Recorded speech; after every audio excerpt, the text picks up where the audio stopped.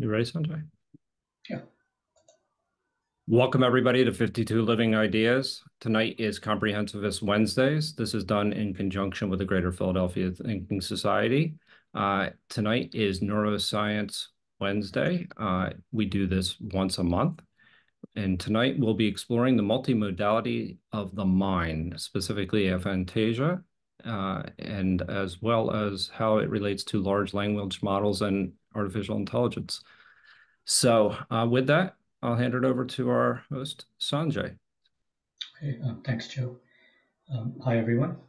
So we've been looking at various aspects of the particularly the human brain slash mind, but also animals in general. And one of the techniques we've been using for several months is to do comparisons with the artificial intelligence types of neural networks. And most of you are familiar with the idea that neural networks, whether they're artificial or biological, have a lot of similarity and a lot of shared attributes, characteristics, and behaviors. In terms of the design of these artificial systems, they are different, but fundamentally at the lowest level, the similarities are strong enough that and that's one of the reasons why they exhibit similar behaviors to animal brains and now the more complicated AI models, the LLMs, the larger language models, they're showing a lot of promise and similarity to how we communicate using language. So what we're going to do is we're going to look at another aspect of neural networks or brains in general, and that is this idea called multimodality. And multimodality just simply means that in the animal brain, we have multiple modes of getting information. Every brain is an information processing system. And the information can come in through multiple sensory streams. So visual stream, audio, tactile, skin touch, temperature, all of that. Each of those are separate streams of input that go into the brain. And the information that it collects comes from the external world, but also it collects a lot of information from the internal world, meaning from our physical body. And from our physical body, there are actually two sides to it. One is our viscera, our primary body, and another part of the internal world is from the mind itself. For example, memories or states of consciousness or states of mind within the brain. So all of these things put together are information that go into the brain and they're processed inside this very complicated neural network. And then there may be sometimes outputs in the form of communication. It could be behavior or movement in our body. It could be a digestive system. It may be a control over our body. For example, our muscle, like I said, digestive system. It could be a change to a heart rate. Many things like that. It could be storing something as a memory. For example, if we're reading a text, if we're reading something, a child is memorizing the multiplication table and they're reading it on a piece of paper over and over. And the goal is to memorize it. So the result, the output may be a memorization that basically puts that information back into the brain itself. So there are many, many complicated aspects to how this information flows into and out of the brain. And it does it through multiple sensory systems. So multiple modes, multiple modalities. So let me start the slide presentation I have. So hopefully everyone can see this. And okay, so first, again, information is one of the things that's necessary for us to survive. It's a very important part of our survival in the world. The brain is always collecting, the animal brain and human brain is always collecting data, even when we're asleep. It is collecting data about, for example, it may be something as simple as our balance system, that even though we're sleeping, if we're sleeping in a moving, for example, if an animal is in a tree on a branch, many animals tend to sleep in trees and on branches. So if they're sleeping on a branch, their brain will still be collecting data because if that branch is swaying in the wind, their body needs to know whether they're balanced, how they're positioned on the tree branch or not. Even if their eyes are closed, even if most of their sensory systems are turned off, their system of proprietary system, their balance system, these systems will still be active in collecting data because it doesn't want to fall out of the tree. So even when we're asleep, when we have lower states of consciousness, the brain still collects data, but it may collect less data. It may focus in on only some types of data which are necessary. For example, even when we're asleep, our digestive system may still be working, so it may still be collecting information and data from within our body about digestion, about our heart rate, things like that, about very simple things, and process that type of information. And using this data, then the brain is always turning it into higher levels of understanding. So from data, it goes to what we would call information. That information then gives us a symbolic representation of things, either the body or external to the body. And many of these at this level, it usually refers to the physical world, the physical body, or the external world, physical aspects of the external world. And then as it collects and processes that information more, that symbolic representation of the information will be turned into what we call a cognitive understanding. So, for example, there may be symbols that are recognized. So, for example, the fact that you're in a tree branch, the symbol may be the orientation of your body, whether you're sitting in a tree branch, whether you're lying flat. In some animals, they are upside down on a tree branch. They may hang from their tail, and their physical body and their head may be upside down. So that is a symbolic representation of your relative position relative to the tree or the tree branch, or even relative to the ground. So that's a symbolic nature of where you are, your orientation space. That's a symbolic form of information, and gives you an understanding. If you began sleeping upside down in the tree, as many primates, some primates do, and many apes do, and even animals like bats, they sleep upside down, not using their tail, but using their legs, their feet. They grab onto something. They literally sleep head down. So that may be important for that animal to be aware of the position of their body, the fact that they have not fallen off, or that the branch that they were on, that branch didn't fall down. They can't control the branch, so they need to know whether they're still in a safe position. So there's a certain level of information and understanding that they have. And then as the mind and brain continues its processing, it will get a greater understanding of how they're in fact in the world, in reality, in a sense of reality. And that will help that animal or organism to take action. So for example, if the animal fell out of the tree branch, it will need to take action. And probably the first thing that will happen is automatically it will awaken from its state of sleep if it was sleeping. And that action of awakening will actually drive a lot of other things. What it will do, because when you're asleep, again, while you are collecting data, you're collecting a reduced set of data. So after you've awakened, your mind will start to waken up other types of modalities of systems that collect data. So for example, not only your balance system will awaken, but your eyes will open up. And all of a sudden you'll begin to collect information using your eyes and maybe your ears, which you were not collecting as much. I mean, your ears you probably were collecting a little bit, just kind of to pay attention to threats or distant noises, but you weren't paying full attention. But after you're awake, you'll start to pay much more attention to all of these things. So that may be one of the actions you do. And that gives you a more cohesive understanding of the world around you, where you are, what's happening. And from that, you may be able to plan actions on what you need to do.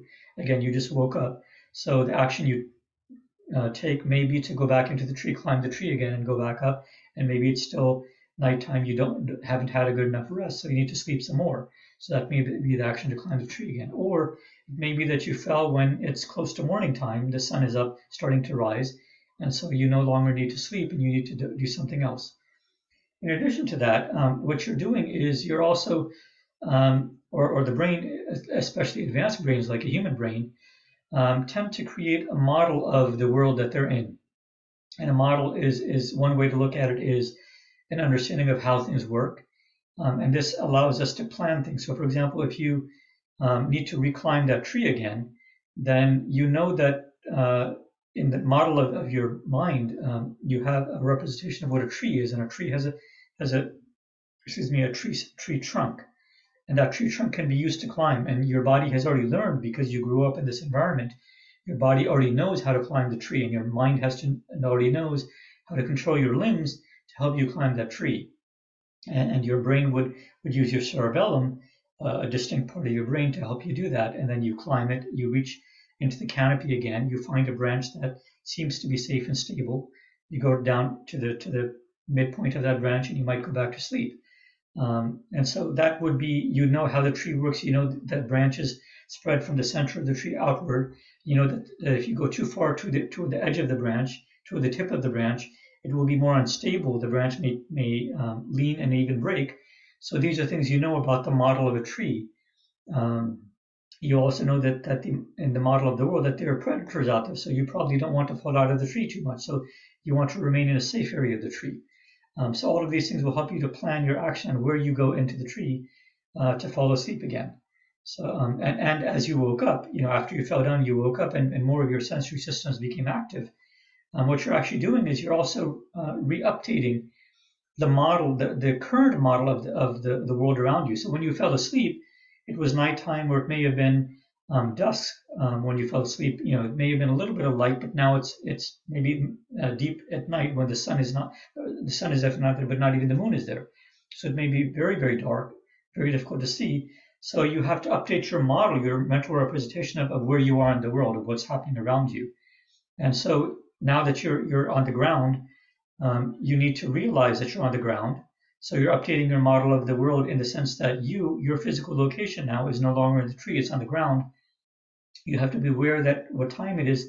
You have to become aware of, again, the world around you. That, again, if you smell a predator or a certain type of animal, far in the distance because of the wind blowing or something, then you need to be aware of that predator being there, and then that will cause you to take quicker action, because then you're actually in a possible state of danger. So you have to update your representation and your understanding of the brain in real time, because while you were sleeping, your brain was not fully updating it about the world outside. It was doing only a partial update using a limited amount of information.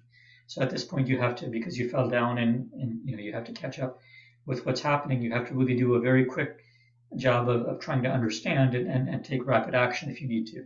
So these are simple ways of looking at what the brain typically does. Now, another part of this is, if you look at the brain as a multimodal system, which has more than one sensors, and most mammals do, and complex organisms do, but the simpler organisms don't. Insects usually, they also have multiple sensory systems, but they don't have as many as mammals do. So it's a simpler problem for them. And again, the similar thing here, we're going to go a little more detail, but basically the data information gathering that you're doing, what your brain already knows because you've lived in this world, is that a lot of data information fit together. So for example, if you are using your eyes, and your eyes give you information in terms of color, and you're getting information about multiple colors in the scene in front of you, and there's a color of a patch over here and a different color patch over here, your brain and mind will, because of the history of you living in this environment, will learn to match the fact that these two colors in this type of proximity in this environment probably refers to something that's the same object. For example, you may be looking at a tree which has dark green leaves, and it has brown or tan colored or even birch colored, a whitish colored tree trunk. And so you see these two colors, and your mind will associate these two colors with the same object. And so you have a better understanding of the physical world, that this is a tree. And the reason why you know this is a tree is because you see the multiple colors, you see the proximity and the association with them, and you can fit together this data to see that this is one tree. Now, at this point, you're fitting together data from only one sense, right? Only from your eyes. But at the same time, you're also going to be getting other types of information. So from your visual senses, you have color. You may see the shapes of these objects. You may see shadows if it's sunny and lit outside, and you may realize that this is a tree. And then you have a mental representation of there's a tree over there. And at the same time, your tactile sensor, your skin, may be sensing a slight breeze, and it may be sensing the breeze in a very cool, less humid environment. So your tactile skin receptors will pick up on these. It may even sense the direction of the wind, depending on how sophisticated a brain you have and your sensory apparatus is. You may even see that the tree is swaying, the leaves are rustling, so there's movement. So that may give you a representation of the world. You may see with your eyes, and you may smell another animal nearby. And if you're a predator type animal, humans are, you may sense that that's a gazelle, that it might be meat for you, potential meat. You may also smell a lion, in which case you realize that that's also a predator. And you being a predator, you have to assess which is the greater threat. Are you a threat to it, or is it a threat to you? So your brain at a low level will instantly recognize these things. It may feel heat and thirst, and realize that it's sunny and hot outside. So all of these things put together give you multiple representations of, in a symbolic sense, of the world around you, the immediate world around you. And then these things put together at a higher level and deeper into the brain, and as all of this information is shared within multiple networks within the brain, it gives you a much more sophisticated understanding of the world that you're in. You start to realize that the tree is a possible place for shelter, and part of that comes from your memory because you learned this, but also because of the shape of the tree and the specific tree you're looking at. You may recognize that, yes, it's possible for me to climb, it's possible for me to use it as shelter. You may see in this specific case that this tree also has some fruits or berries or something on it. So it could be a source of food for you. You saw the gazelle, you smelled the gazelle, so you may realize that that's food. But parts of your body, again, you're collecting data also from your body. So you may realize that your body is tired, and again, this is close to nighttime, so you haven't gotten a rest. So you may have this understanding that while you're tired and there's food nearby, you can't really chase it because you have to chase it to catch it. You can't chase it. So while it's food, it's not really accessible. And again, the level of sophistication of this understanding may not be the way that we're explaining it. Maybe just this inkling of an idea that food and no, it might be something like that food, but it's an inaccessible food, right? It might not be as elaborately delineated as we have on the screen here. Most mammals wouldn't do that. They would basically have a concept of food and whether it's accessible or not, or whether it's easy to get or not. It might be as simple as that. If it's a food that is very easy to get, then your notion is food, and then that may suggest the planning actions you need to take, because if it's very accessible and very close to you, then you may need to take quick action before it runs away from you. Again, with a lion, you may have a sense that you have to hide. And again, because you're tired, you can't run, so you have to find another way of hiding. You can't escape it. You need to hide in a different way. The breeze may indicate to you, and again, you live in this environment, you know what that odors travel through the breeze. Your brain has learned this. So you may realize that you have to hide downwind from the animal so that the animal can't smell you. And your brain already knows, your brain has sensed from your skin the direction of travel of the breeze. So you know the direction it's moving in. You also know the direction that the line is in because the wind carried that to you. So you have to figure out what's the direction of downwind that you can hide in so that the lion won't detect you, etc. So using all of this information and your understanding of it, you can come up with a simple plan of action that there's a tree, you can climb the tree to hide, and then after you climb the tree, you have to be still and stationary, not to make too much noise or action to attract attention to yourself. And that may be the action that you end up taking because that's the situation you're in this world. So using multiple parts of your sensory apparatus to come up with an understanding, and then to plan something, what you should do, set a goal for yourself. The goal is to escape, or the goal is to hide, and then to actually take action. Then you climb the tree, and then you are still. You don't move. You try not to move in that tree. So these are all activities that the brain does. Now we're going to talk about something called aphantasia, which is an aspect of our sensory apparatus that we are born with, and this basically affects the internal. So the simple definition, I'm giving you a much more complicated, nuanced definition, but the simple definition of somebody who has aphantasia is that they have difficulty imagining things, or they have difficulty forming visual images inside their mind. So many of us, or most of us, if I tell you to imagine your house, or imagine the front of your house, you'll be able to imagine that fairly easily. You'll be able to imagine the front door. You'll be able to imagine maybe a sidewalk, maybe some plants nearby, windows, etc. You may imagine the color of your door, and all of these things will be, if you close your eyes, all of these things will be sort of like an image in your brain. And people with aphantasia have difficulty forming an image, or in some cases, they can't form any image. If you ask them to do that, and many times they don't know that this is a deficiency in their brain, or it's an ability that they are not able to do, because they don't know that other people can do it. It's almost like a deaf person doesn't know that other people can hear because they can't hear.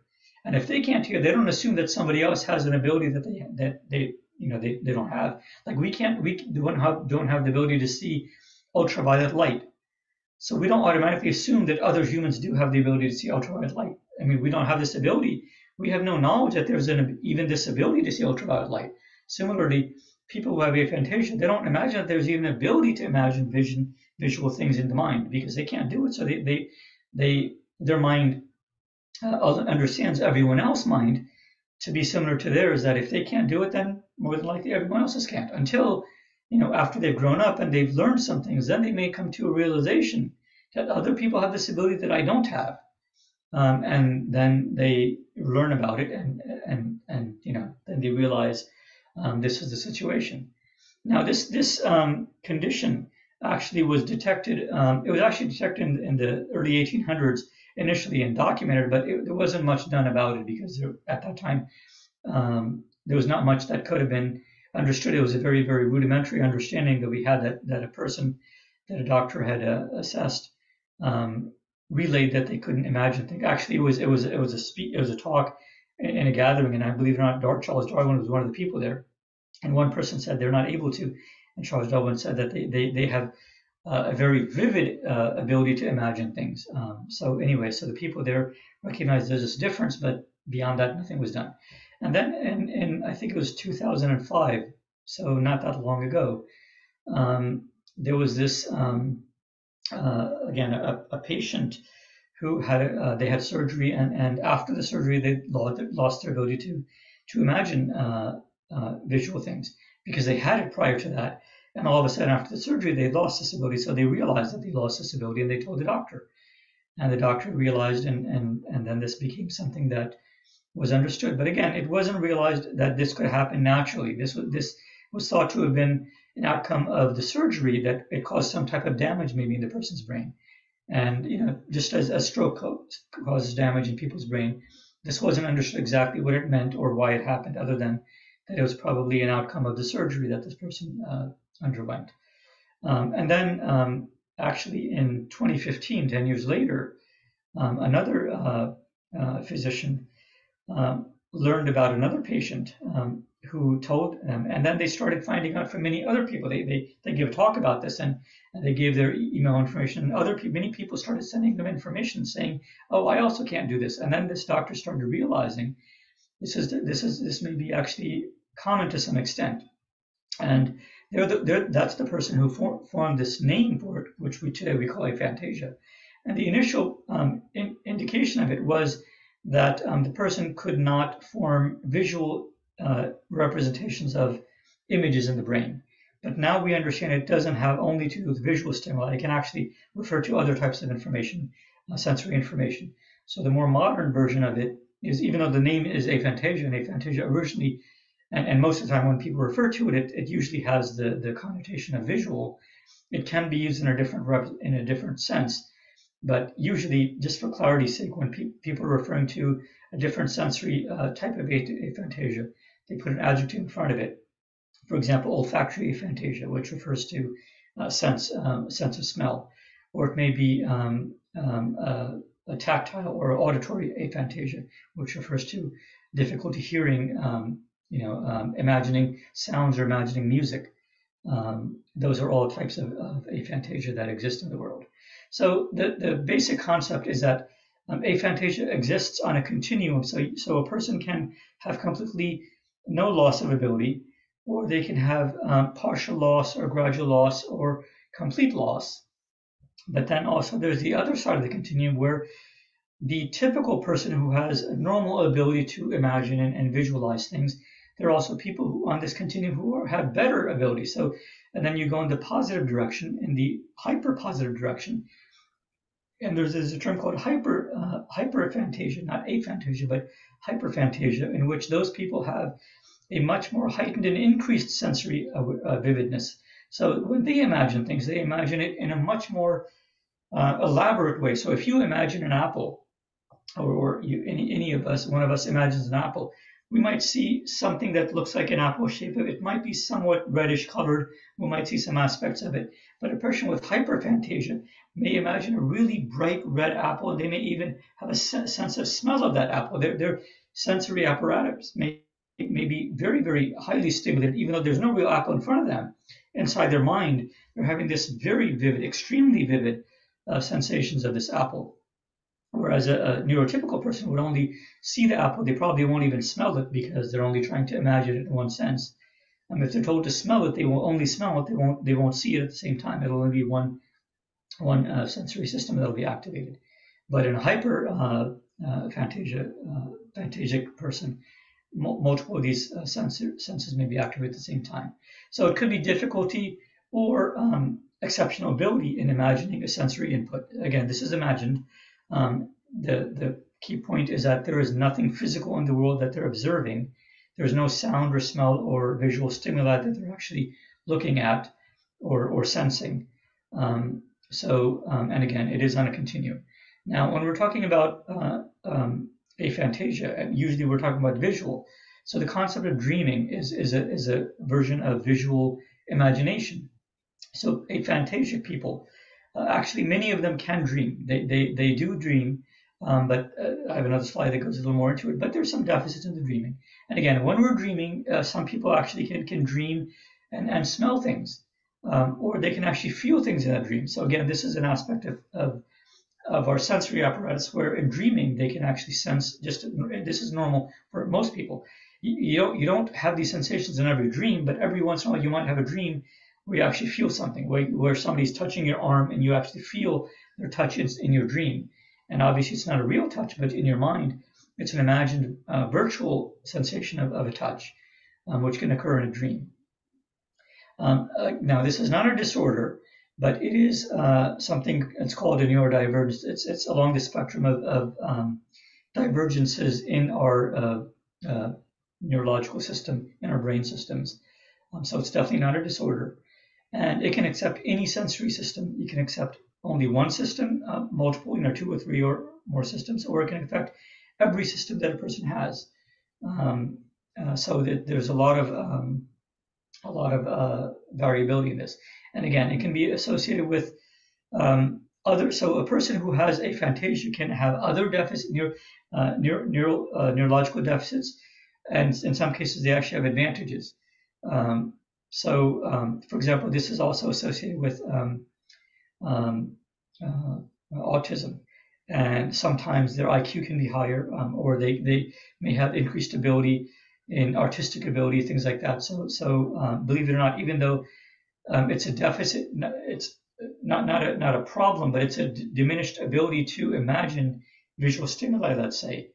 Still, they may be able to do more artistic work because a lot of times what happens in neurotypical people, when there is a deficit in one area, it actually creates an advantage in a comparable area. And that's what seems to happen here also, though not all the time. It's very, very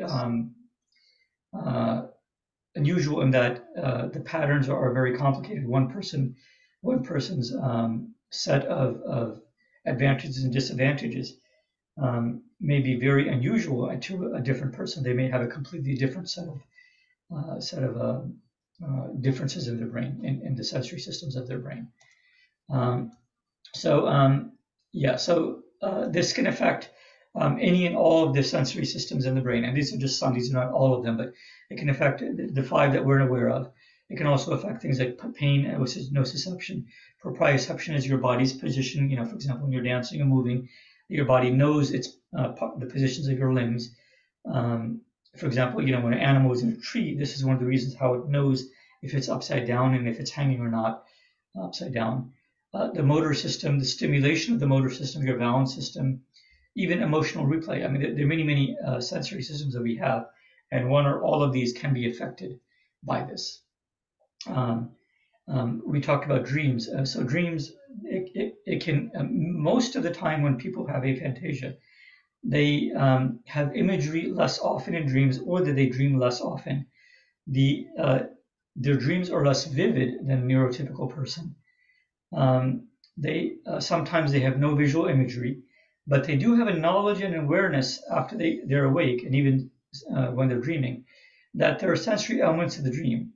That, for example, when they're dreaming, they have a sense that they're dreaming with images, but when they wake up, they can't imagine the images. They can't conjure up the images that they actually saw during the dream. So during the dreaming, they saw these images, and it was similar to a neurotypical person's dream.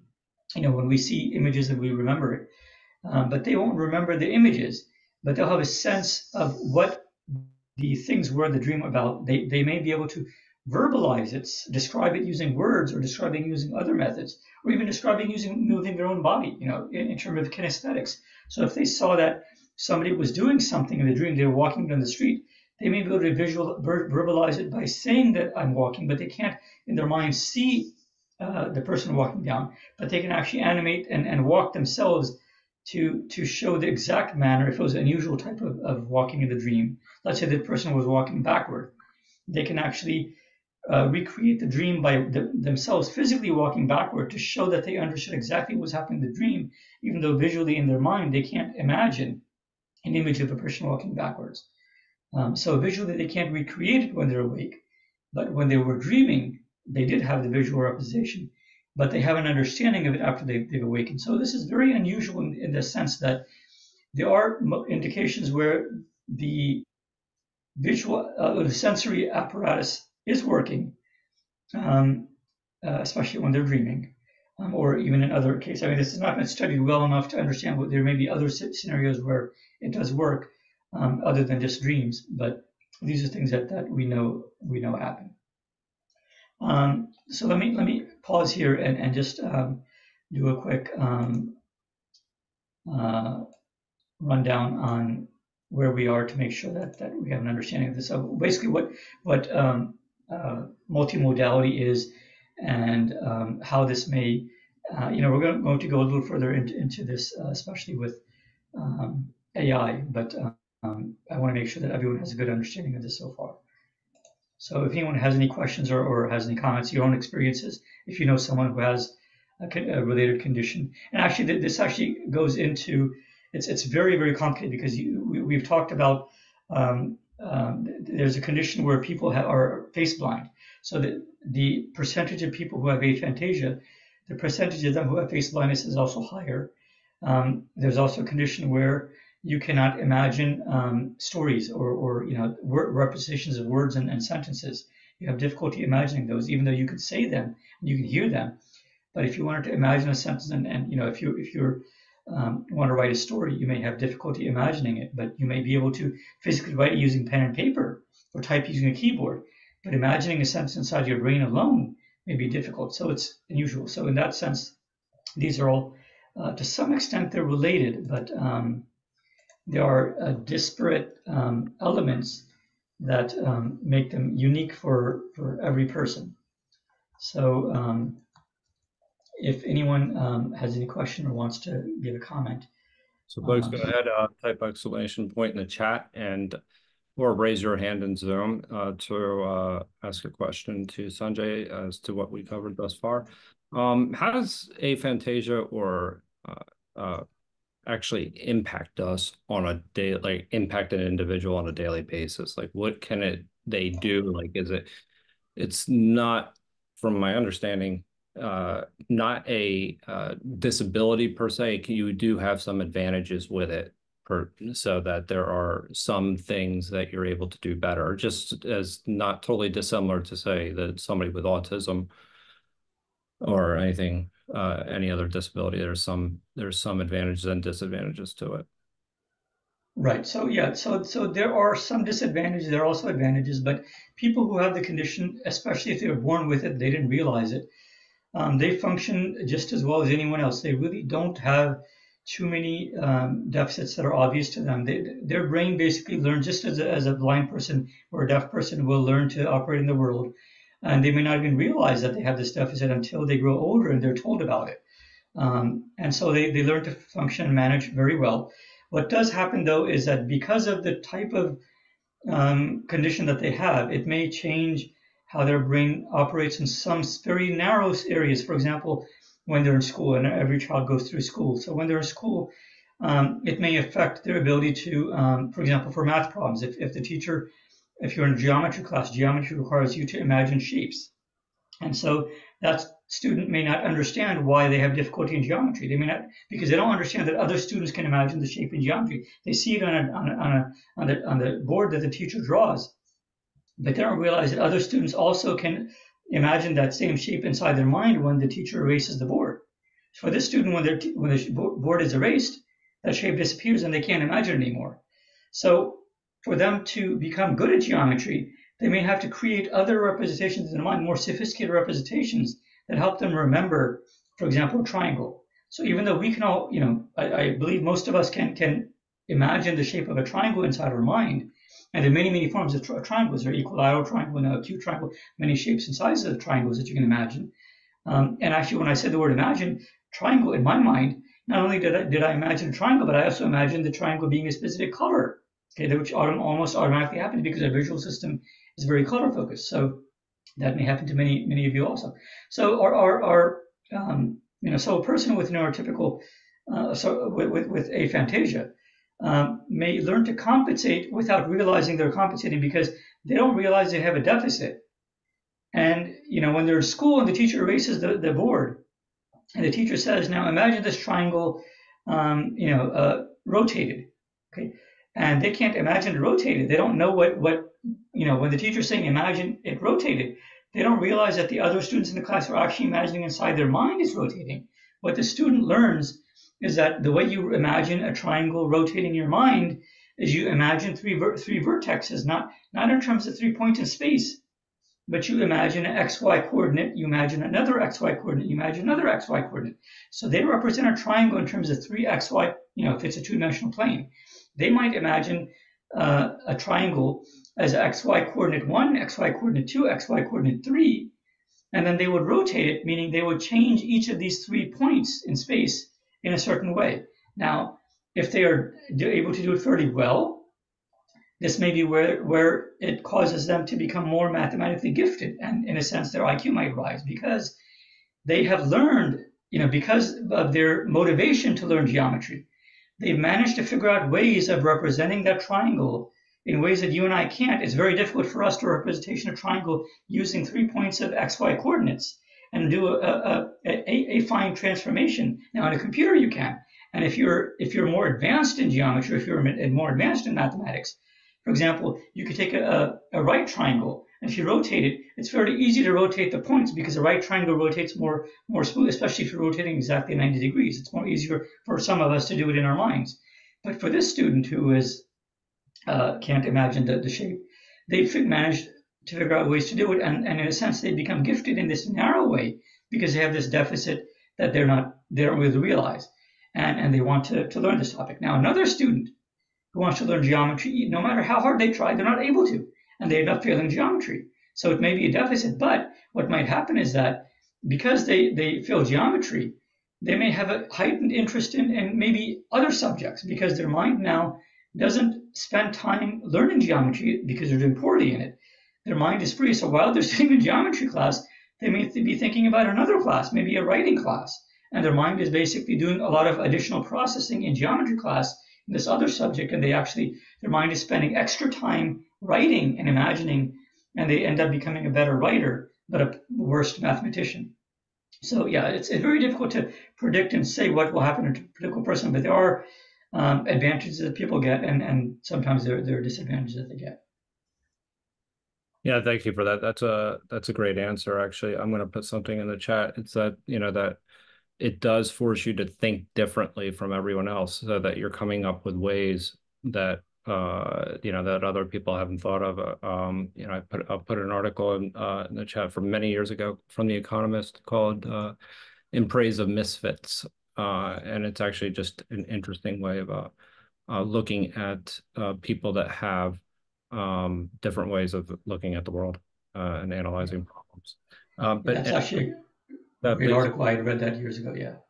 So with that, we have Vanessa followed by DLJ, then Bob.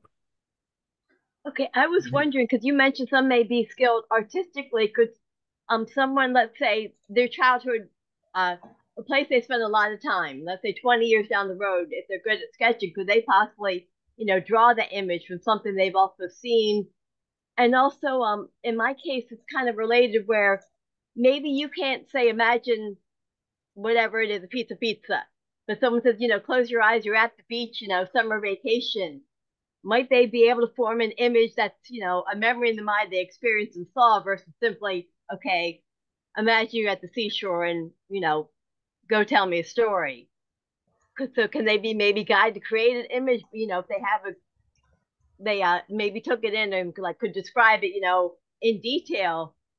But like I said, if they were just to say, okay, imagine the theme, maybe a different story. So can some have that ability? So yeah, again, this is such a vast range of behaviors that a person can have. So you may have somebody who has a very weak sense, but a very, they may be able to in very rare cases, or they may be able to develop to some extent. But typically, if it's a deficiency, they won't be able to overcome it completely or even sufficient, strongly. There may be areas where and again, when we talk about deficiency, you have to remember that deficiency is not simply biological, but also has to do with our training of the brain. So, for example, if the student the example I gave who was sitting in geometry class, if that student early on gives up with geometry, it may be that they actually can imagine very simply. They may be able to imagine extremely simple shapes. So, for example, a line they may be able to orient in their brain. Okay, a single line they may be able to orient and imagine, but a complicated shape like a let's say a hexagon, okay, they can't imagine. That's too complicated. Or a three-dimensional shape they can't imagine, but a one-dimensional or two-dimensional shape they can imagine. So it may be that the limitation they have is partial, but because they don't push themselves at all, they never realize that they have a partial limitation, and they always consider it a full limitation. And then as they grow older and they're challenged in some situations, they may realize, oh, I'm actually able to develop my sense of kind of, I've gained it. They may not realize that they haven't gained it. It's just that they always assumed they had zero ability when they actually had a partial ability, and they never developed that partial ability. So it's not understood well enough, and I definitely don't understand this well enough to say whether it can be improved upon. From the way it's understood right now, it doesn't seem to be that it can be improved by the person themselves, because it's really the brain, the way it's. And again, another part of this is that we don't know if it's congenital or if it's during the maturation in utero, or if it's in the early years of life when the brain is really, really growing and evolving and pruning. We're not sure where along the process this really happens in a typical person, in any individual person. So we don't know if it might happen, in let's say the first few years of life, and so it can be overcome by a different type of educational system. We don't know anything about that. So I don't. I mean, it's probably likely that people don't recognize the full extent of ability that they have, and they kind of assume that they don't have any ability, and then later on in life they might realize they have some ability of it. So whether that is learning that ability or adding that ability, it probably isn't, but it might be. We don't know. Thanks for that, Sanjay. Next up, we have DLJ followed by Bob. Hi there. Can you hear me okay? Absolutely. Hi, George. All right. Yeah, sorry I'm late. I tuned in, I found out you're talking about me. So if you've got any questions for somebody who is a fantasiac, I'm here for you. What do you want to know? Seriously. Yeah, only this year though I realized, because all this time, even up till earlier this year, I thought people were kidding.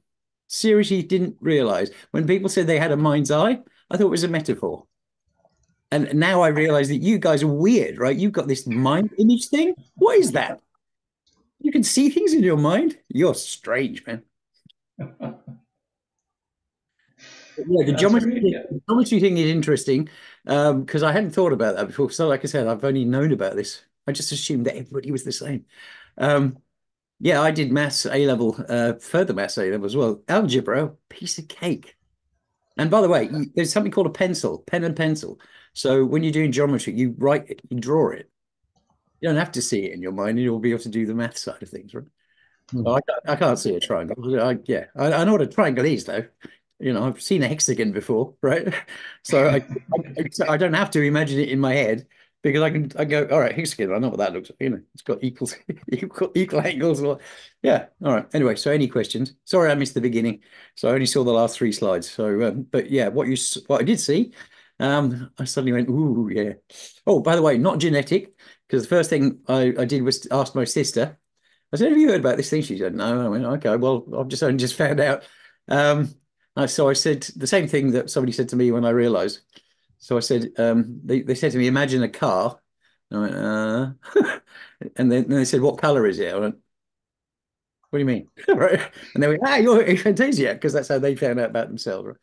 Right? Anyway, I said, did that to her, and she goes, "Yeah, of course, I can imagine 15 different shapes and sizes of cars and different colors." And I go, you're kidding, right? So she's what's called actually hyperphantasiac, which she says is hyperfantastic, just to rub it in. So there's the opposite end of the spectrum. I don't know if you covered this hyperphantasiac, which is when you can see, like think of an apple, they think of a whole orchard all the way through the seasons within a split second. I have no idea what that's like. It's very strange.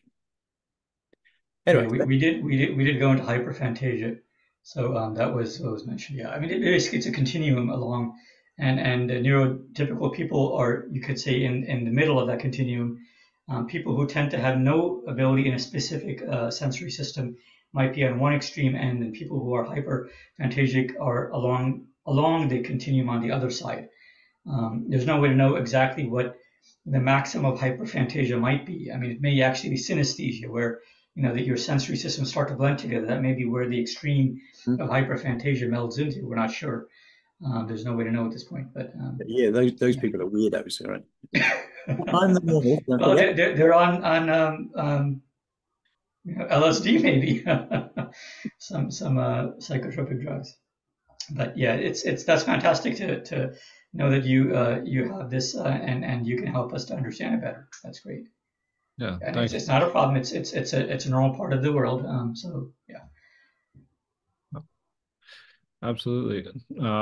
Thank you, DLJ. Look forward to actually hearing more about it. Bob.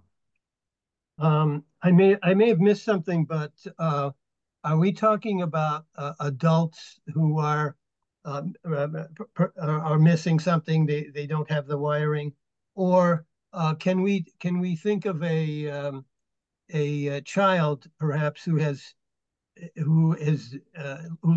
seems to, who when tested seems to have lacks artistic ability, but they can learn when they proceed to become an adult, they can learn artistic ability. Can we misjudge what is sensory missing things, or can they be learned?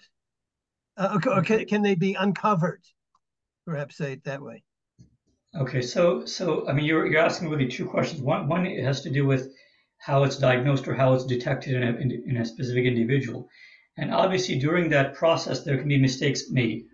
So that's one aspect of what you're asking: is can there be mistakes made? There can be, but that doesn't mean that the condition doesn't exist. The condition is known to exist. There have been many well done studies across. They're not huge samples, but hundreds of people. And we, in fact, DOJ said that he believes and he understands himself to have this condition also. So it's not simply that they don't have artistic ability. So when we're talking about the visual side of aphantasia, it's not that they don't have artistic ability. Okay? An aphantasic person probably does have visual ability, and in some cases they have heightened visual ability. They actually are better artists than a neurotypical person in some cases. In other cases, they're a worse artist. So again, where where this condition puts them on a particular skill spectrum, it's difficult to say. And some of it, again, maybe because of their education or training and schooling that they receive. Maybe that they are aphantasic, but their art teacher in school discouraged them because they weren't able to imagine. And that discouragement not only affected their ended up affecting their ability to draw and their willingness to draw. So it might be that they would be at least normal, if not even better, than other students at drawing and painting and sculpting and other forms of visual arts. But it may be that the schooling, similar to what happens with dyslexic students, right? Dyslexic students, we've seen for many, many years that they were misunderstood, and oftentimes because they were dyslexic, they were either put in special programs which didn't challenge them enough, therefore their mind was not developed enough. But then later on in life, they were tested and they were found to have extremely high IQ, and then they were put in a different program, and then their brain, they developed and caught up to other students at their peer level. So this is really where the diagnostic side is one, where it can be done incorrectly, although probably that's not occurring too much today. There are sophisticated ways of detecting this. Actually, the detecting in MRI scanners is pretty sophisticated, because when we're talking about the visual version of aphantasia, there are particular two regions of the brain: the occipital region, which is the visual cortex, the rear part of the brain, and the parietal region, which is the top rear region of the brain, which is kind of related to spatial and world activities. So those two areas, one or both, are where they see diminished activity in a person with visual aphantasia. And again, the aphantasia can be any sensory system, it can be multiple sensory systems, but MRI scans definitely show diminished activity in those regions of the brain. It's not that they have diminished artistic ability, because artistic ability is in a completely different area of the brain. It's not necessary to visualize something to be able to draw something. You can visualize, like for example, like you can write a story without needing to visualize the scene in front of you, right? You can imagine a story without having a visual repetition of it, just as you can write a story without having an auditory sense of the story, right? Or without having a smell, olfactory sense of a story, right? We realize that you don't need to smell a story to write a story. You don't need to hear a story to write a story. Same way you don't need to see a story to write a story. That's something a lot of us don't realize, but the way our brain is structured, you can do one activity without needing another activity. And that's the part that I want everyone to understand here, is that the way our brain naturally exists and evolved is that a deficit in any one area does not prohibit or prevent you from functioning normally in pretty much any other area. Your brain probably will compensate for a diminished, and it does. I mean, and the fact is that what we're learning now is pretty much every human being on the planet has deficits in one or more parts of their body, not just the brain, one or more parts of our bodies. So some people are born with, let's say, a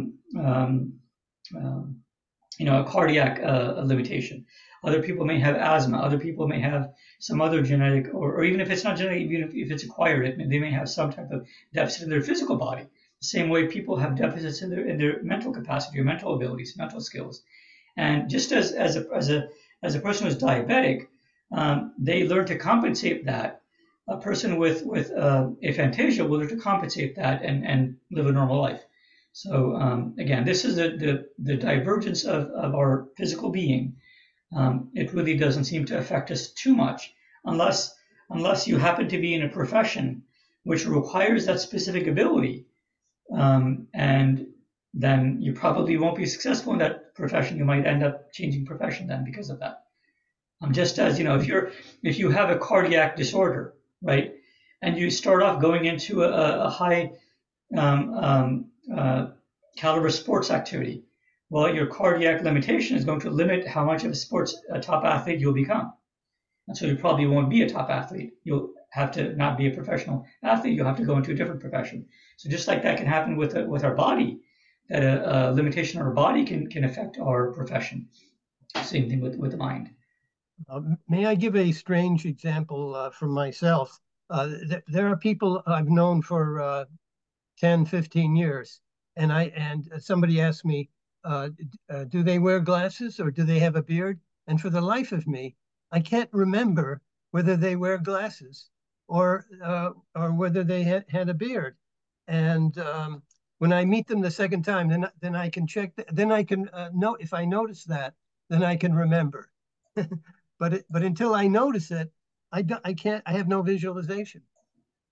Very Right. strange. So that's a totally different concept. So in that situation, what's happening is that the you're able to form a mental image because when you see a person's face, okay, you have a memory of that person's face, and that memory is stored in your mind. Okay, and then later on, maybe hours later or days later, you're asked to tell me, did that person wear glasses? So you, from your memory, you recall the face, and then you have a visual representation of the face. You imagine the face inside your mind.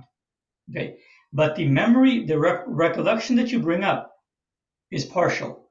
Okay, now it may be that the storage of that memory was partial, or it may be that storage is complete, but your recollection is partial. Okay, it could be either of the two. It may be that when you recall the face, that you recall it without the glasses, or it may be that you stored it without the glasses. It could be either of the two.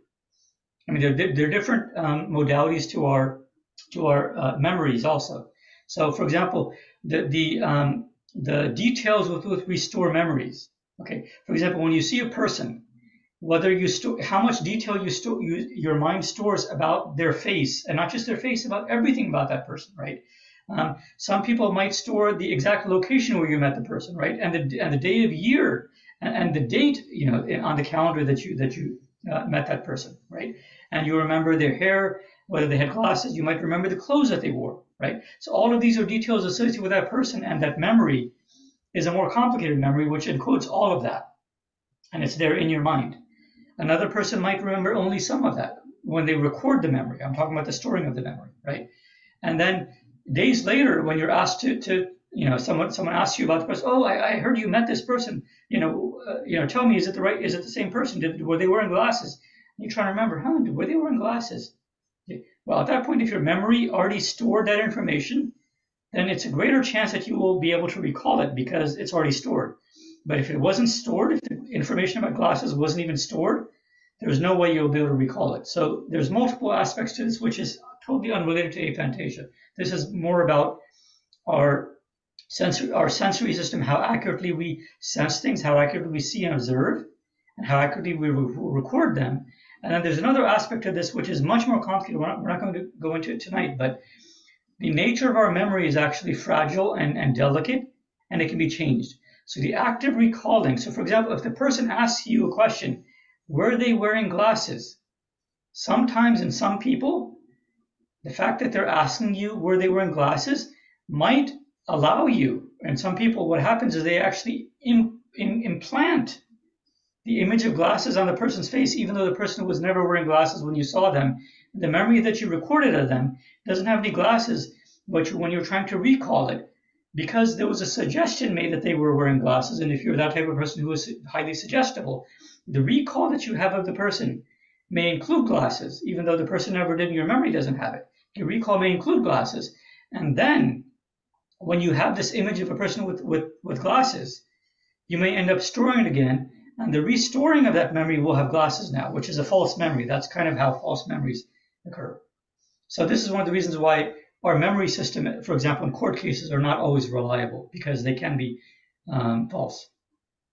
Thank you. So why don't we move on? Thank you, Bob, for the question. And why don't we get on with the second half of the presentation so we can go to the Q&A from there. Yeah, I saw that there was somebody who asked, I think Katie asked about how does this fit into gravity, and as far as theory, how does it fit into theory and for gravity? And DLJ answered for him. So DLJ, I'm not sure, do you have aphantasia in other senses other than visual, or is it only visual? That's a good question. I don't know. Okay, well, yeah, that's fine. Ask me specific questions and I'll be able to, I don't know, because this is quite new to me. I just assumed that everybody was the same, right? So it's a weird thing that it's only recent. And so if somebody asks me a question, then I go, oh yeah, that happens and that doesn't happen. So you mentioned dreams, right?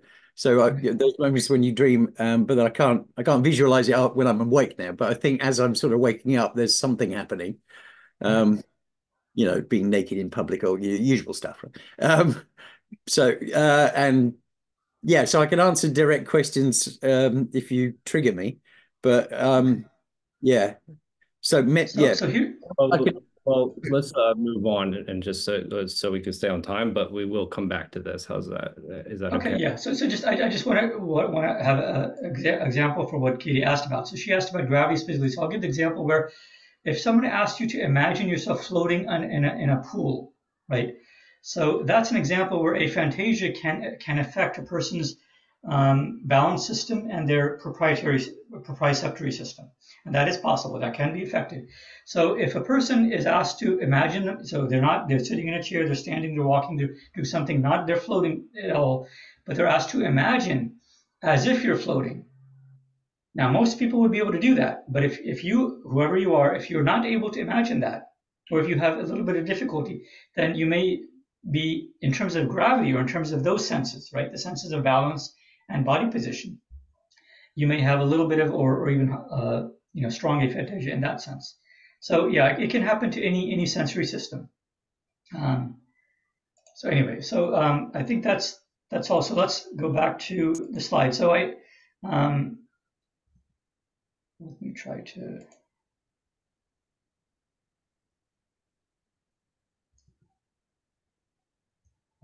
Sorry, I have to start the slide. Sure.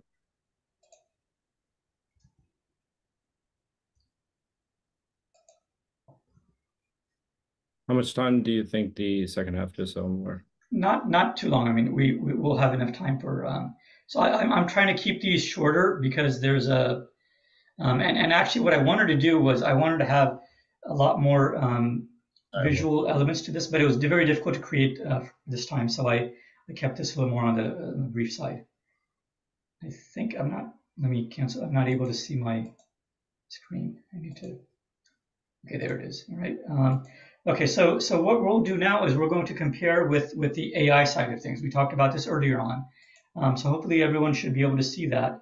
And so what we're going to do is we're going to look at this. There's some things we talked about earlier. So when we talk about in a normal person, okay, we talk about these 5 senses, but we have more than 5 senses. They're around 30. You can even parse it into more than 30. But there are many more senses than we think of typically. These are the 5 most common ones we think about. So if you think about it in terms of visual, when you see a static image, right, you see a scene. When you see a moving image, right, and using our eyes, we see an activity of things happening. We see a scenario, a world in front of us. We might get an understanding of what's nearby, what's near us, using our eyes, right? Using a smell. Again, valence is a term in psychology where basically you have a sensory input of either positive or negative. So either you smell something, you recognize it, you don't recognize it. It might be a positive smell or a negative smell. For example, it might be a smell of a friend, or it might be a neutral smell, or it might be a friend of a threat, something like that. So that's a static type of just you take a whiff, just once whiff, and you have this instant sense of odor. But as you're breathing over time, in and out, in and out, in and out, that's a more temporal version. So the second column is over time, as you develop a more sophisticated understanding of the sense of smell around you. You might be able to smell what are things in the distance. You might smell the direction in which specific smells are, the location of things. You might be able to have an understanding of which animals are friends of yours. Now, believe it or not, humans also, we can smell other people. Although this is not the understanding part of it, the representation, the cognitive part of this is very weak in our brains, because we don't usually we consider, most societies, we consider it a negative to smell a person or to recognize the smell of a person. Therefore, we minimize this, but our body, biologics, is able to do this. Although it's not as good as other animals, but to some extent it does do this. And to some extent, we actually do use this in certain areas of our lives. But anyway, it's there in our brain. And so if we're talking about a primate, it doesn't have to be human. They would be able to smell other animals and recognize, because we can smell this, for example, your mate, the person that you're married to, a person that you have a relationship with. Your mind will recognize their smell very clearly. It'll know whether it's them or somebody else. Your baby, if you're a young, you have a young infant, you're a new parent, you will recognize, your brain to some extent will recognize the smell of your baby. So these are, and again, the baby very, very strongly recognizes the smell of their mother, very, very strong. This is a very highly attuned, one of the first senses that develops in an infant in the first few days of life, and it continues into the first few weeks, and then it starts to diminish. So anyway, the sense of smell for an animal will be able to tell them where their friends are around them. You know, they can smell one friend in this direction, another friend, you know, far away in that direction, and then a friend smell a threat, you know, coming from behind. They may be aware of. So in their surrounding world, they have this sensory sense of smell. And in the last talk that we did, we looked at that type of a model of having a visual sense of smell. Similar to audio, you know, you can have a single tone that you hear, a single sound that you hear, but using that, you can also, over time, you can get a sense of what sounds are coming from what directions, what they represent. If it's you know, the gurgling stream, you know, water stream on the land, or if it's specific animals that make specific sounds, you can tell. So you can tell the distance to these, and you can tell the direction to these. So that again gives you a better understanding of the world around you. Taste, again, is very much the type of, you know, if you're tasting something, is it tasty, positive or negative, or neutral? And over time, you might recognize a specific food if you're eating. If you actually have a sense of taste in your mouth, you'll have a sense of exactly what food it is that you're eating. And the understanding will be this object that you're chewing, what exactly is it? You're chewing, you know, this specific fruit, let's say. And tactile. Again, tactile will be valence, it's there or not there, it's positive or negative. So it might be the feeling of something crawling on your skin, on your shoulder, or it might be the sensation of an itch on your shoulder, which again can happen from something crawling, or it can happen from nothing crawling.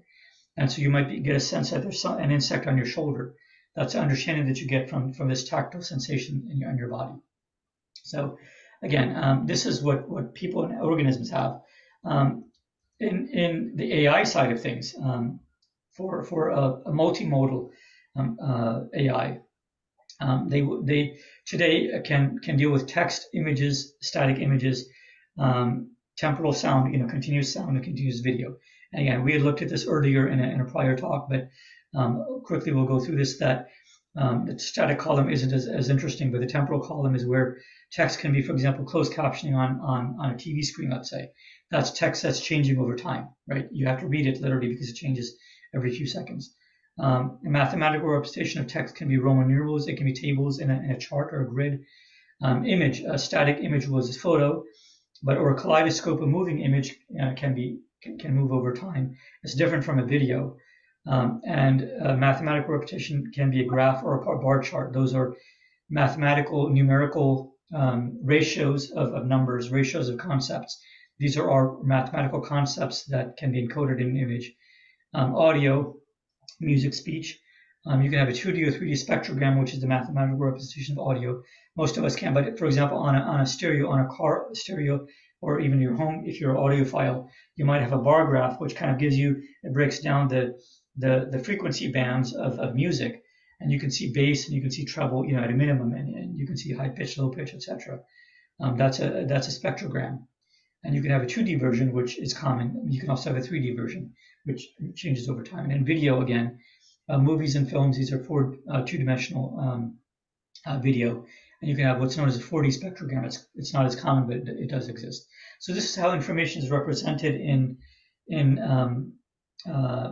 multimodal models of artificial intelligence systems. They're not simply LLMs. LLMs would be restricted to only the first row here, text only. But the newer, more modern forms of LLMs, which are called LMMs, we talked about that in the last talk also. Actually, it may have been the talk before last. And so let's go into some of that. So GPT-4 is one of the LMMs, and LMM is what basically is. It's a large multimodal model. And what that means is large is the size of the network. Again, we're talking about neural networks. Brains and AI are all neural networks. They're a connection of neurons. So these are very large networks. That's the L. M is multimodal in the sense that these networks accept input, multiple types of sensory input. So the original LLMs that we had, LLMs, the middle L was only language. excuse me, so they only accepted language, and they accepted language in multiple forms. For example, it could be textual. Some of them even accepted auditory language. Most of them only accepted text. So they were called LLMs. But the next advancement beyond LLMs is LMM. And we talked about it again earlier. I'm going to elaborate a little more now. So what LLM does is it accepts input similar to an animal brain in more than just one type of modality, in more than one type of sensory stream. So it can accept video input, which video can be also static. It can be a static image, two-dimensional image, or it can be, if it's stereoscopic, if it has stereoscopic eyes, it can represent in form of stereoscopic sense. So it'll be two-dimensional, but it'll be stereoscopic in that sense. It can get audio input. It can get spatial input in terms of, if it's a robotic system, there are robotic LMMs which can actually move physically and have a sense of that, although they're not that advanced right now. They don't have a lot of the other abilities. They're still in very early research phases, but they do exist. So LMM, the middle M, refers to multimodal or multiple sensory apparatus that they have. And the last M refers to model. And a model is basically that this network has an encoding that gives it a modeling, you can say an understanding. Now, it's not a sophisticated, it doesn't have to necessarily be a sophisticated understanding as a human being has. It can be a more simple understanding as, let's say, a rat or a frog might have, okay, of the world around it. A frog sees the world in terms of locations that are safe, other creatures that are safe, other creatures that are sources of food, things like that. It has a roughly simple sense of the world around it. It doesn't necessarily have nuanced understanding of that how can it climb that cliff up there, that to climb the cliff it has to go through this path and this path and this path to take this route. It can't figure that out because its understanding of the world is not sophisticated, even though it sees a cliff over there. It has no idea that the top of the cliff is 1,000 meters above its current level, which is ground level. It has no concept of that. Whereas an ape, which can travel and which can actually climb, may have a more sophisticated understanding that a cliff is higher. And it may actually have an understanding that what 1,000 meters means because it's able to climb 1,000 meters. And a person definitely has that because a person lives in an environment where we have that.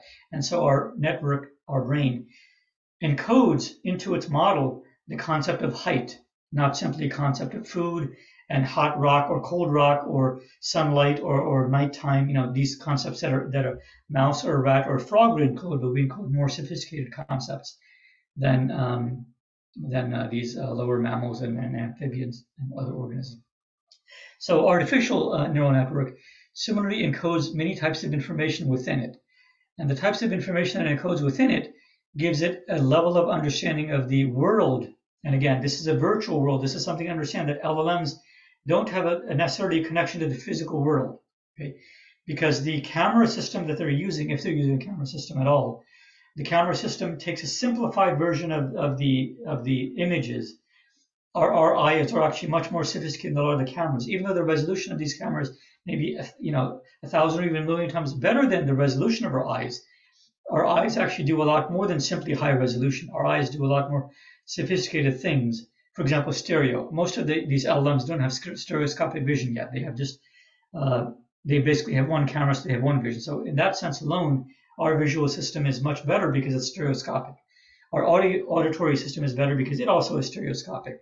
And a lot of these LLMs don't have stereoscopic audio or video today, although that's probably one area where they'll be improved on in the next generation, especially when they're put into robots, because robots, if they need to behave as human beings do or as animals do, they'll need to have some of the similarities that we have to our sensory apparatus. So they'll be given stereoscopic vision, stereoscopic audio, whereas that doesn't exist today. So the models in these systems today are fairly simple. And also something to understand is that the models in these systems are, they really don't understand anything, okay? And one way to look at this is that what they're understanding is really, they only have tokens in them, that's it. And whereas, let me just go back to one of the previous slides where for a human or animal brain, we have, this is very early. So when I talked about the early representation, so if you look at the middle, the third bullet in this slide, so it says symbols, right? So symbols are, you can say, the core idea, how core types of ideas that can be represented inside that neural network. So in animal brains, this concept of a token is a general thing, okay? Just, it can be anything that is an idea, okay? So it can be, in animal brains, some of the ideas that we all learn to represent are physical objects in the world, okay? We also learn to represent relational objects. So for example, your mother and father and your children, those are objects, but there's a relationship between the objects, between that object and you object, okay? There's a relationship. So that relationship is another type of token. That's a more advanced type of object. Then there may be other tokens which are called goals, which I'm hungry. So hunger may be a state of being, which will not be a symbol, but it will be a physical state. Hunger will be a physical state, but that physical state affects the object of your body, and the modification of the hungry nature and your body together gives you a goal that you want to alleviate the hunger. And so a goal is that you want to feed yourself, or you need to feed yourself. So a goal may be another type of symbol, or is another type of symbol that exists in animals. Okay, but these LLMs that we're talking about don't have these higher types of tokens. Okay, they only have one type of token today. Now, when we interact with them, we say, when they write a sentence as a response, or if they draw a painting as a response, we will say, we will recognize this token as one object and this token as another object. We'll recognize that. Okay, and internally they'll recognize them as tokens, and in some sense they might even recognize them as distinct objects. But to them, they're really seeing as a token which represents this object, which, and inside of it, it won't know the difference between a human being and an ape. Okay, it doesn't know the difference between them, meaning it doesn't have a name for the two. Okay, although in one sense it will have to have a name, because if it knows the English language, and that's actually the core AI system that does the drawing, doesn't know the difference between a human being and an ape. It doesn't know the difference. But there's a second AI system that it's connected to, which understands the language, human language, for example, English. So when we type in, we're typing into the second AI, and we're telling it, draw me an image of an ape shaking hands with a person. Okay, so this language AI will have to understand draw, image, person, and ape. Right? It'll have to understand those tokens, those words, and token is less than a word, but for simplicity's sake, we're equating these. So it'll have to interpret those together, and the idea that comes out of that, it'll have to kind of translate, and in a sense, it already has been interfaced with this other AI, because when these were generated together, they were generated together as a compound AI. They're two separate, distinct AI. They were developed separately, but then they were merged together, and that's what gives the advanced ability for you're able to type into. For example, WALL-E 2. WALL-E 2 is a system out there where you can type into it. Draw me an HD quality photographic image of, let's say, this size, taken from a specific type of camera, right? From a Hasselblad camera, right? A 1972 Hasselblad camera, right? With this type of lens, of a person and an ape shaking hands, okay?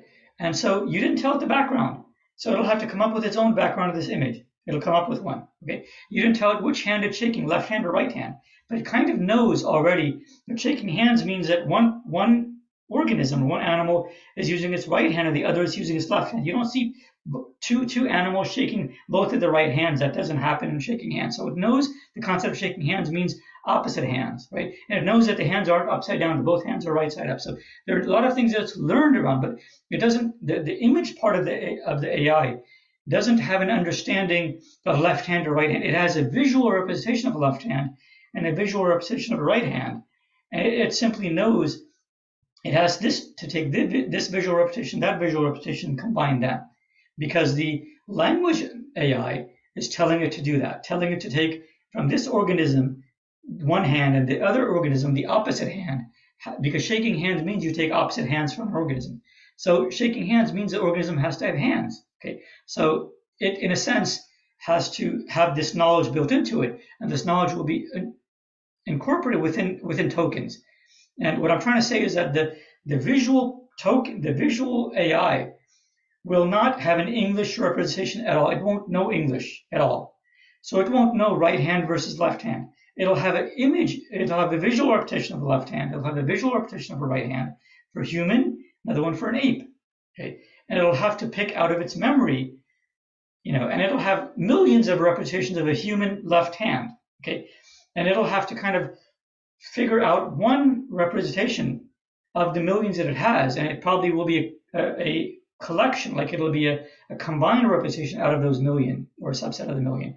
It'll take this combined representation and it'll put it somewhere on the image. It'll do the same thing for the right hand of the ape, and it'll put it somewhere on the image. Now, if it happens to put the image of the ape's right hand on top and the human's right hand to the left, then that kind of sets the stage for what this image is going to be. The ape is going to have to be in this location, and the human is going to have to be in this location. And it'll have to complete the drawing, in a sense, because it knows how drawings are made. It knows that a hand is connected to an arm is connected to a body, etc. So that type of information is in the visual AI, but it's all tokenized in a sense, not in English. Again, it's tokenized in a very different type of token system. And the AI which communicates with us in English, that has a totally different set of tokens which have to do with English language. Or if it's multilingual, it has to do with multiple, Spanish, French, German, all of the other languages, right? So in a system like WALL-E 2, which accepts textual input, right, typed input from a human being, right, or from the inputting agent, it can be another AI that gives it a text stream. Another AI, like a more modern AI, might send it a sentence, and it'll interpret that sentence as using English, and then it'll get information into the visual system. The visual system will create an image, and that'll be output.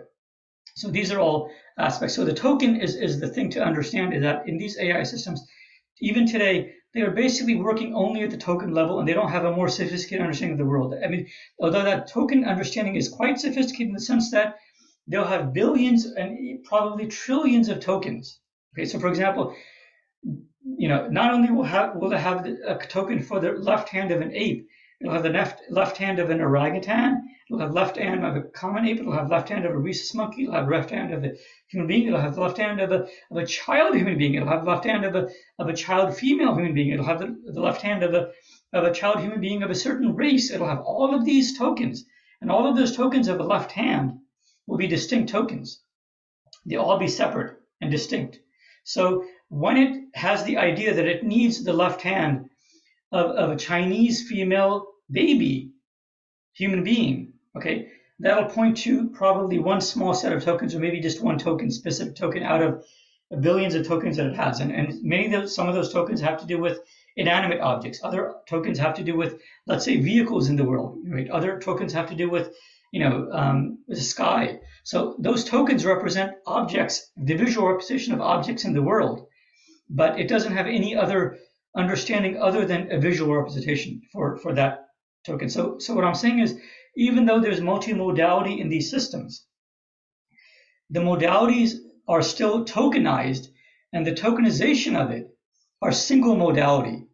Okay, and this is an important concept to understand. And if you don't understand it, I'm going to pause in a minute, because I want everyone to understand what this means, because it's very important for us, later on as we go, not just tonight, but even in future talks, that the tokenization is specific to a given modality. For example, if you're dealing with visual stimuli, then the example I gave of DALL-E 2. So DALL-E 2 has a visual concept of a left hand, a generic left hand, which can be any type of organism. Okay, and then it has a more specific representation of a left hand of a human being, and again, it can be of any type of human being, and it has more specific representation of a human being who is male, or another one that's female, and of a certain age. And it might have another one of a male of a lesser age, another of a male who's an infant or a baby, right? So that of a male human being, it had multiple representations of a left hand of different age groups.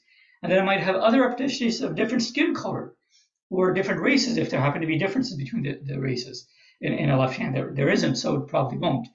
And again, it also depends on the type of training it was given. If it was given a training, if it was taught that the left hand of a Chinese person is different than the left hand of a Yugoslavian person, which it really isn't.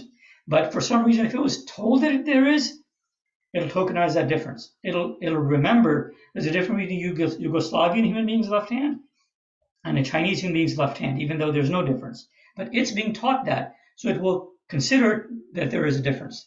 That's what we have to understand, that the representation it has, it's trained to have that, and the representation doesn't have to necessarily match reality. It's trained to have a virtual representation in one sense. And again, this representation, again, is all visual.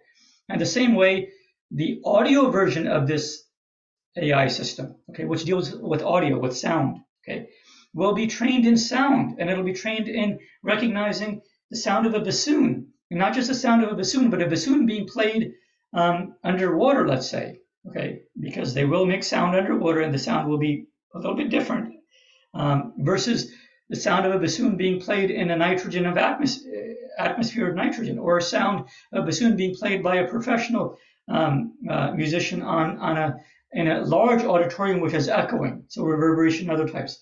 So that sound of a bassoon will be different than a bassoon being played in a small studio, etc., or a bassoon being played by a student who's just learning to play. That audio stream will be very different. So it'll have many, many different versions of just something called a bassoon, and each of those versions will be a different tokenized point of access. So again, the tokens of visual will be different for the tokens of audio, will be different for tokens of other sensory streams. For example, balance. Okay, so you have to. That's what I want everyone to understand, is that in these AI, everything is still tokenized, but the tokenization is at the level of the type of sensory system that we're dealing with. Okay, so that's important to understand. So we were looking at this. So GPT-4. First, I'm going to describe GPT-4. It's the official name right now is GPT-4V, and this is a multimodal LLM. GPT-4 is not multimodal. GPT-4V is the newer version. It came out in June or July of 2023. I think it was June. It is multimodal, but it's a different type of multimodal. There's another one that I'm going to describe, which is a better type of multimodal. This is the reason why I wanted everyone to understand about the tokenization, because this is important, and this also pertains to how biological brains, human and other animal brains, will function. So in this case, GPT-4V is a pseudo-multimodal system. It works with multiple sensory stimuli. But the way that it's been designed is that the system that works on visual was developed first all by itself. It's purely a visual system. And then they developed another system which was purely audio. They developed another system which was purely static image. Okay, and they developed all these systems independent of each other. And then they kind of combined them in multiple ways. So this GPT-4V is what's known as a mixture of experts. So each of these modalities is thought of as an expert, and it's actually the concept of expert is beyond just the modality of sensory modality. Expertise also has to do with knowledge areas. So, for example, the area of physics, the area of law, the area of dance. Each of these also are areas of expertise. For example, movement, not necessarily dance, but movement. So each of these are also areas of expertise. So movement, for example, would be the sensory apparatus that we have for movement, as well as its knowledge of dance. For example, the words for dances, the types of dances, the motions of dances, the history of dances, the exact number of limbs that you need for a human dancer, how long a dance occurs for, this rate and speed at which you dance. All of these things will be encoded in this one expert that's an expert in dancing. And it will have access to the sensory apparatus or sensory apparati that are needed for dancing or needed for interpreting dance or maybe watching dancing, right? To understand, by watching a video of a dancer, it would need to have the apparatus to understand that. So in that sense, there would be one expert for that. There'd be another expert for a visual apparatus.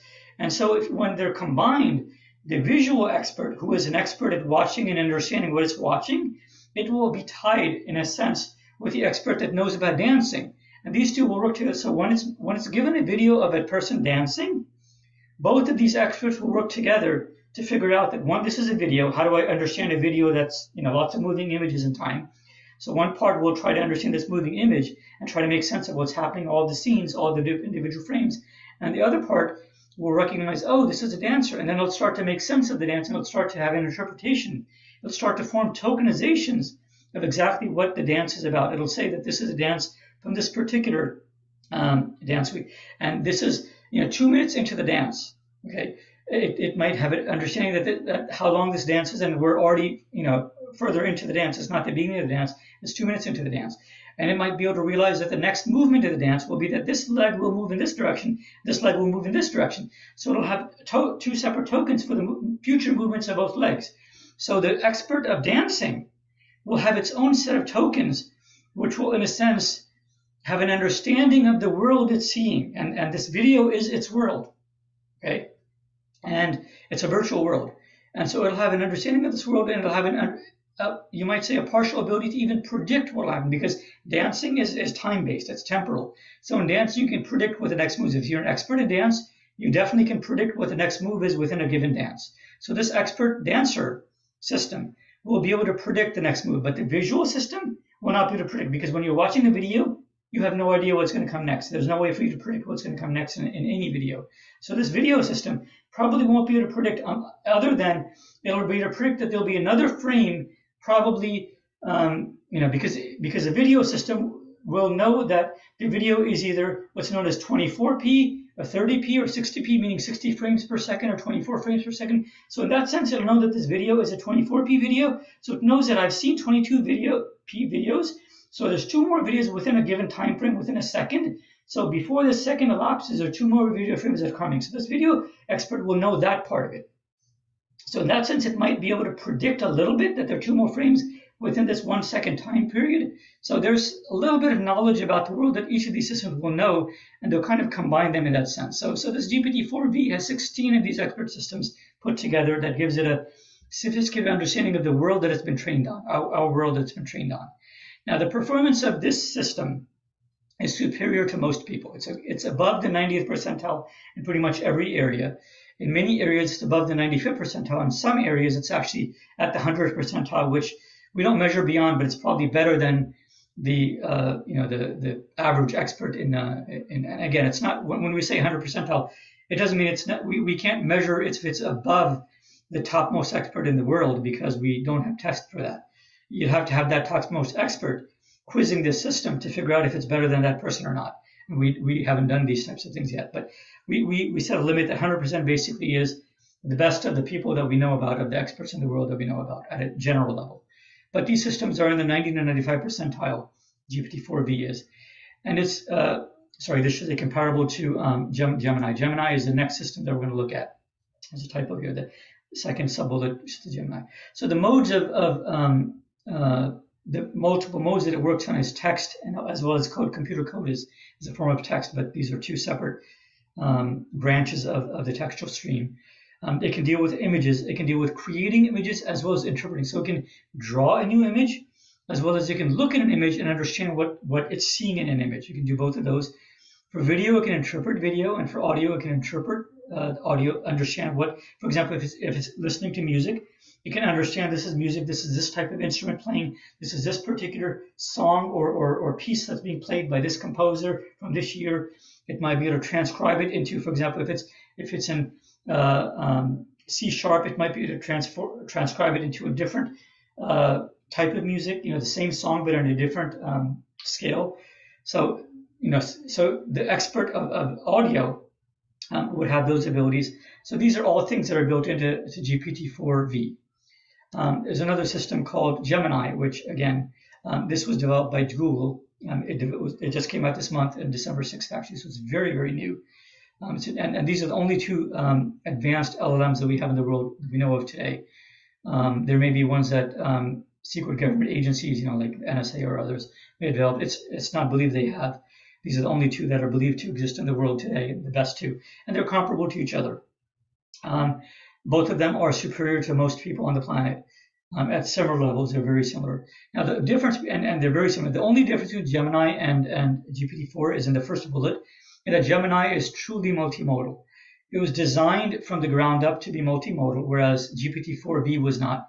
Because GPT-4V, the way it developed was GPT 1.0, which was a text-only model, And that was developed until GPT-2, GPT-3, 3.5, and then GPT-4. And up to GPT-4, it was text only, and it was only one modality, you can say.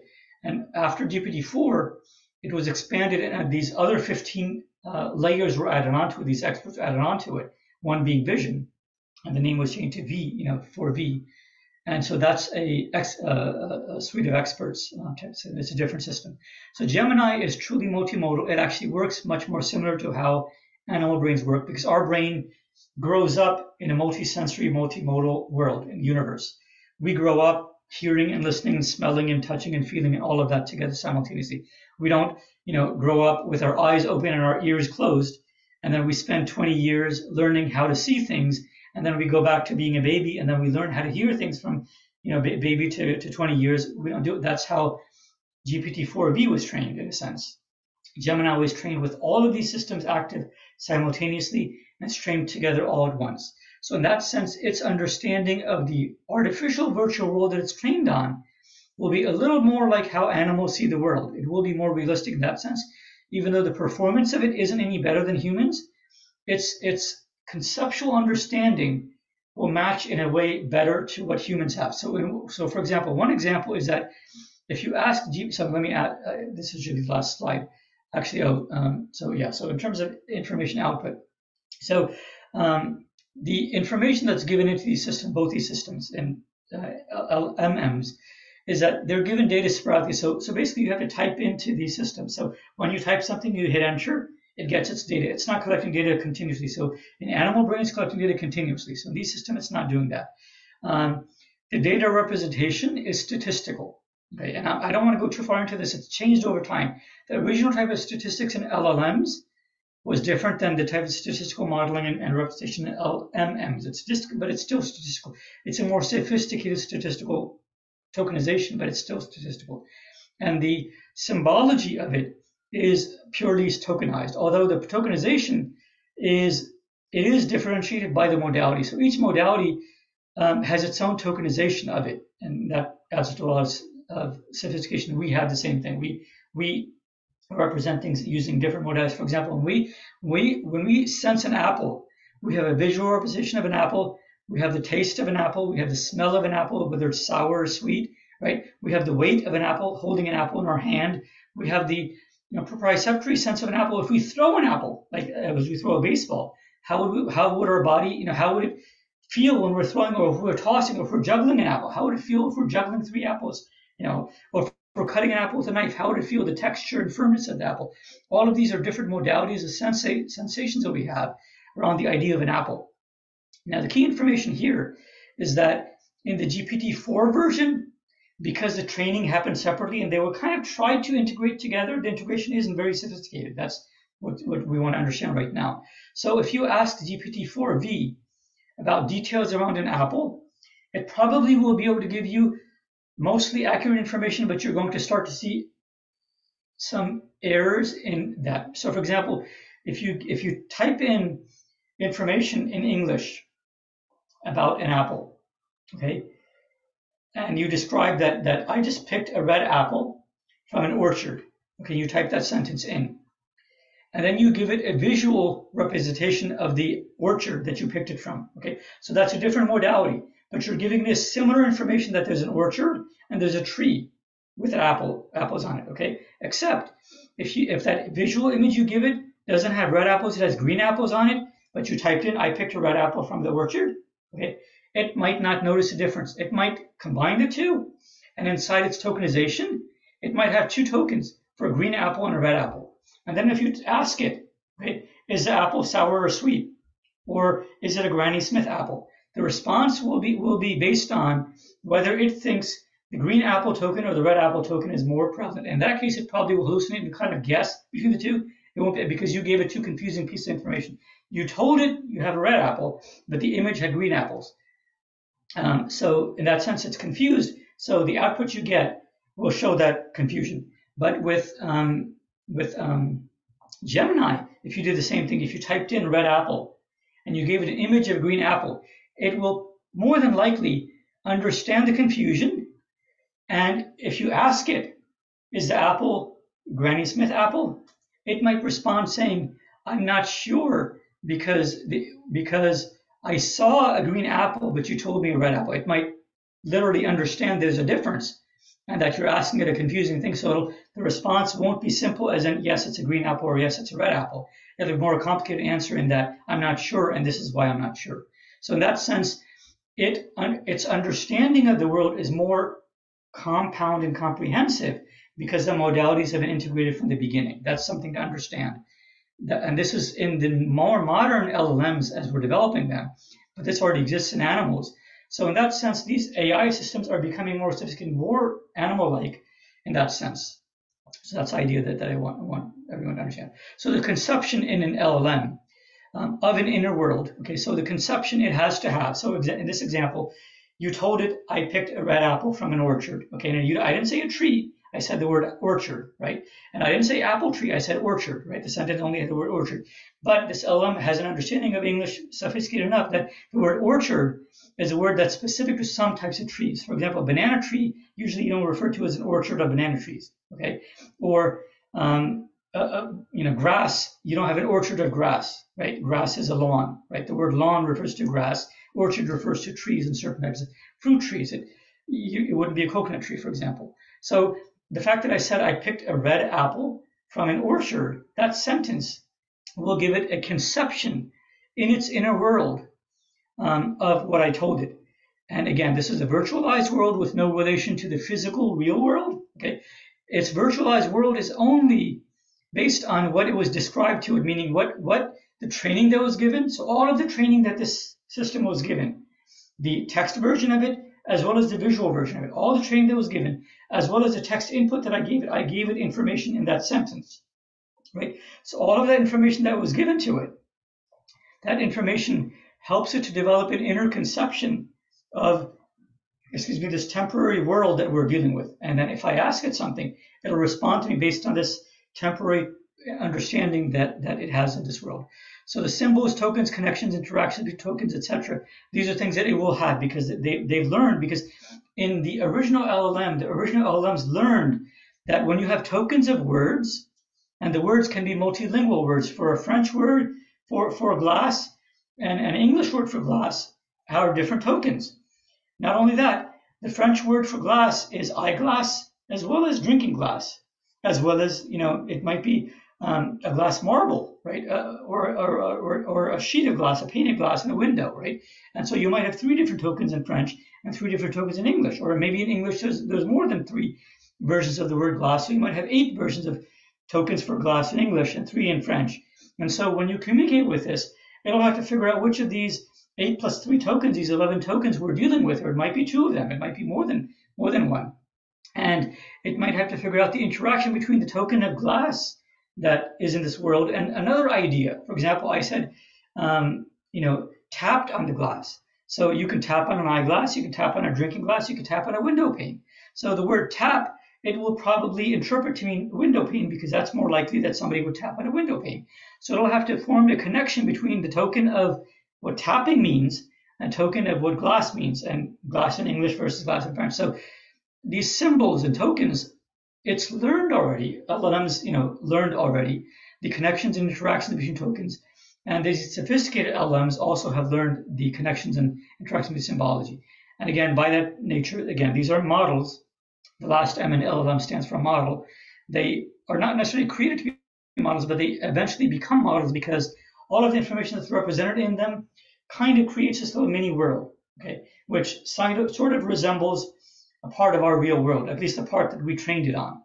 And the way we trained it using language and image, etc., is the reason why the model kind of matches our world. If we train an AI with completely non-realistic images, so for example, let's say that we have artistic renditions of what Jupiter is like, okay, and we don't know what Jupiter is like, although we do have some visual images, but they're very, very limited, and it's mostly gaseous, so the images don't really give us much information. But if we had artistic representations of Jupiter, let's say we had 1 million different artistic representations of Jupiter, and you put all those artistic representations into an AI, this AI would have a model of the conglomeration of all of these 1 million artistic representations of Jupiter, and it would think that this is a real thing. It wouldn't know that this is fake unless, as part of the training, like if there's an English version of this AI also where you're teaching it things using English,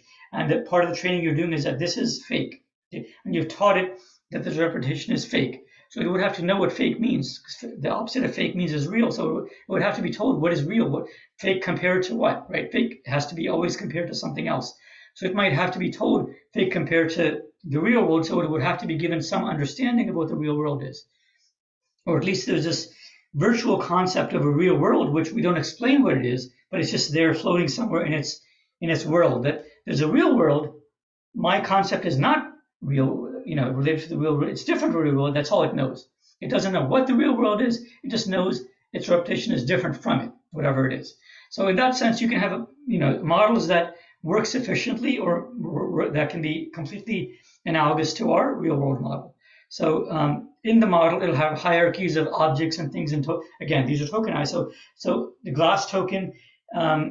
So for example, a glass, you can have different sizes of drinking glasses. So it might have a hierarchy that a large drinking glass can hold a smaller drinking glass inside of it, a smaller drinking glass inside it. So you can have hierarchy of drinking glasses. And that there's no hierarchy between a window pane glass and the glass on a drinking glass. There's no hierarchy between those. There's no relation between those other than they're made of the same physical material. And the English word that's used to describe them is glass. Although, it'll also know that there's an adjective related to the window pane, and that it's not just glass, it might be also referred to as a pane. Okay? That the word PANE also refers to that token glass. Whereas a drinking glass, it might be that there's a word called SHOT, a shot glass, right? So a shot, that might refer to this drinking glass, right? But the token SHOT in English might also refer to a bullet being shot. So, again, the complex interactions between all these tokens, because our English language and because our world is complicated, these hierarchies and relationships between them in this model will get quite complicated. And this is why these models are able to understand and represent a lot of sophisticated things in our world. So if you ask it a question about a shot, and it figures out between, are you talking about a bullet and a gunshot? Are you talking about a bullet or are you talking about a shot glass? Are you talking about an injection and a syringe as a shot? Okay, it'll be able to figure out which of these three you're talking about. Even though you use the word shot and they're all spelled the same way, it'll be able to figure out which of these you're talking about simply using the word SHOT. Because the model is sophisticated, it's been trained to sophisticated enough, and these hierarchies and relationships and all of these things have been trained into it to give it this ability. So anyway, let's end here, and I want to look at the make sure that everybody has a pretty good understanding of what we talked about, because we're going to expand on these in later talks. So thank you, Sanjay. Folks, we're running a little bit behind schedule, so we're going to try and keep the Q&A brief. Go ahead and type exclamation point in the chat, or raise your hand in Zoom if you have any questions. I guess the important thing that Sanjay, that I'm taking away is that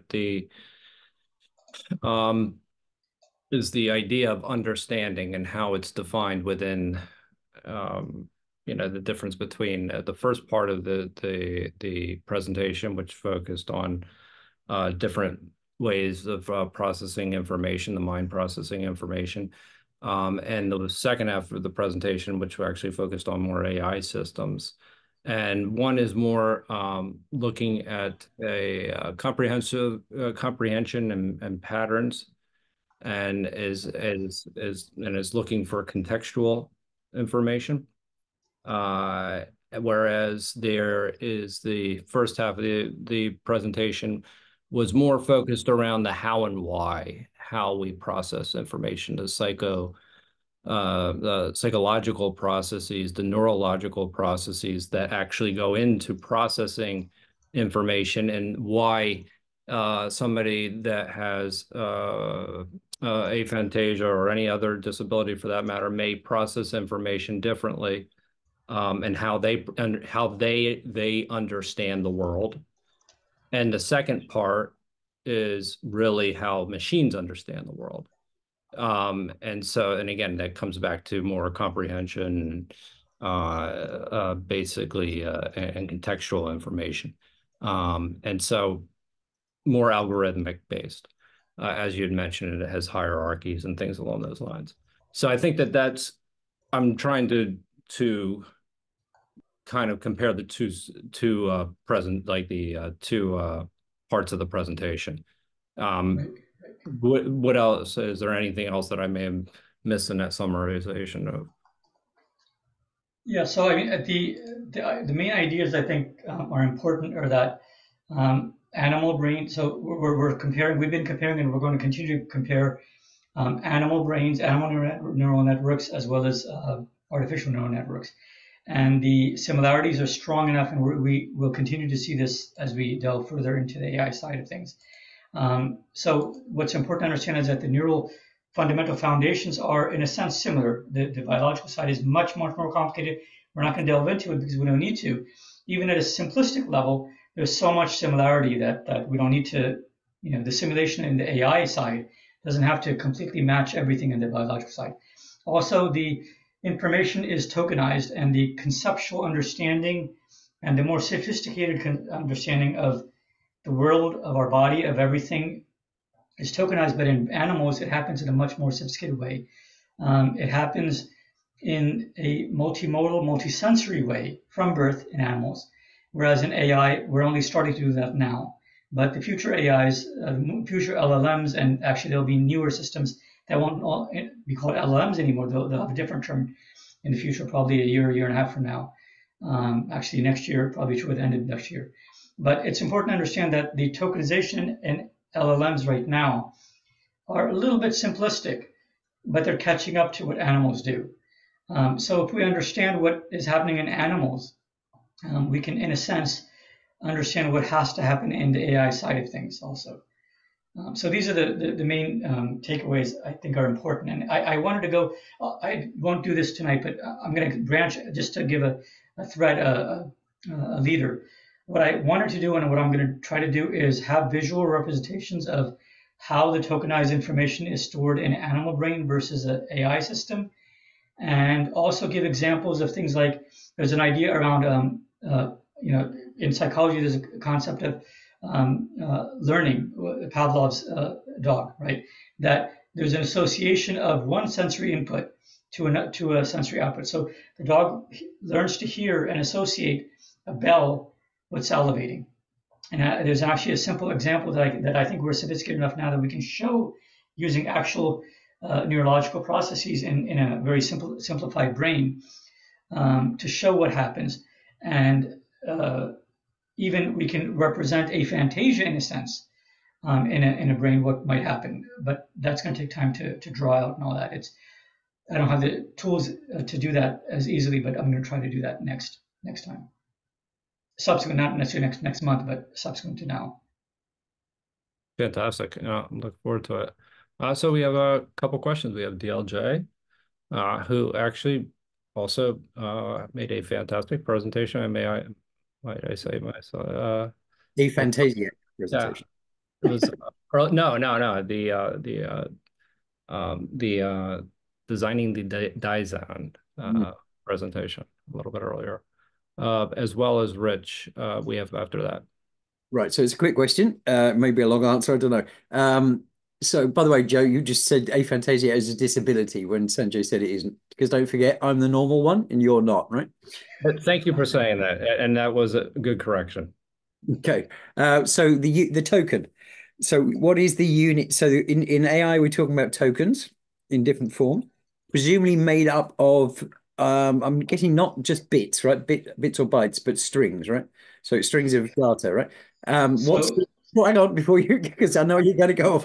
So, what would be the equivalent in the carbon-based system? Would that be, it's obviously neurochemical, but are we talking about molecules or are we talking about the firing of a neuron versus just the neuron?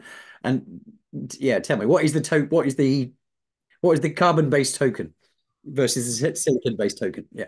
So this is where things get interesting because they're basically the same in both systems, and I'll explain what they are. So it's a cluster of neurons. Okay, so a token is represented using a cluster of neurons. Now the physical location of the neurons doesn't matter. It just has to be that these neurons, this cluster, is connected to one another in some way. And the interconnections, for example, you have 1,000 neurons, let's say, right? A cluster of 1,000, and the 1,000 neurons don't have to be in the same geographic physical location. They can be dispersed, but they're connected together in some way. And it doesn't have to be that every one of those 1,000 are connected to every one of those other 1,000. It doesn't have to be that either. It might be that it's a sparse connection, that maybe one neuron is connected to 20 others, another neuron is connected to 5 others, another neuron is connected to 300 others, etc. So it's a very sparse connection among these 1,000, but in some way, every neuron is connected to at least one other, but most of them are not connected to most of the others. So that's the real representation that actually happens in biological systems. And we're seeing in the artificial ones, it's a similar representation.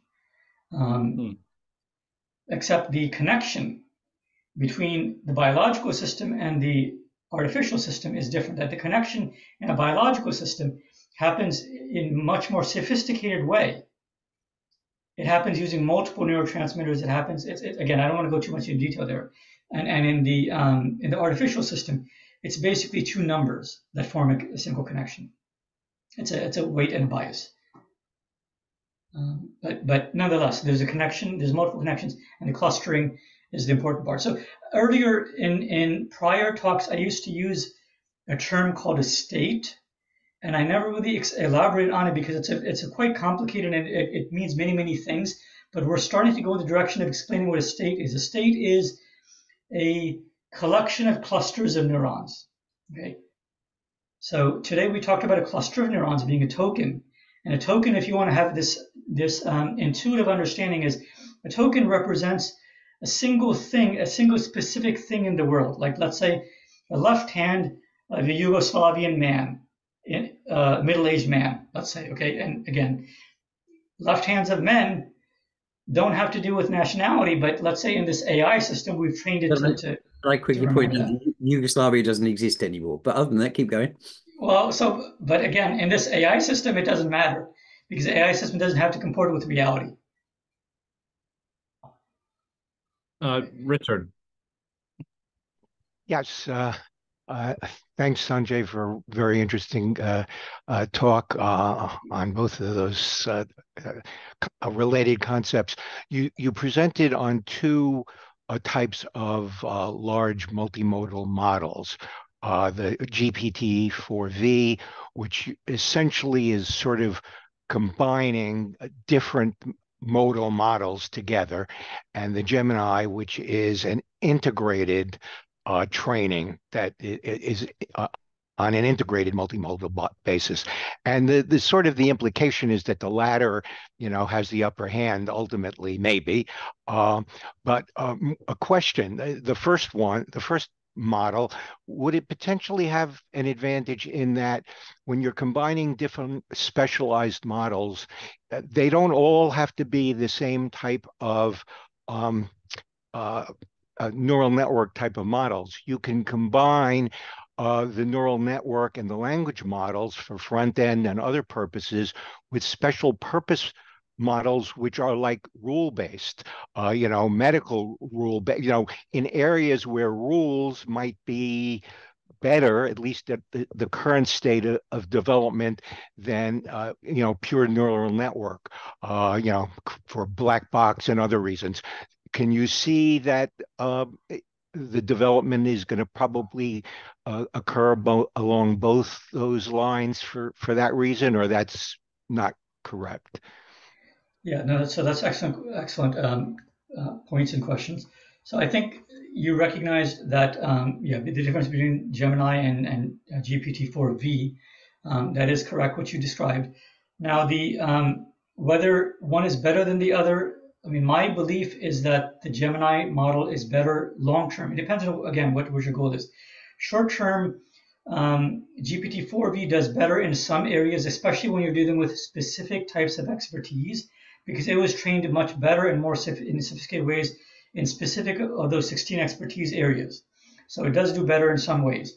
But when you deal with information that crosses across those areas, it does worse. So in the sense of the multimodality, Gemini has an advantage because it was trained using that inherently.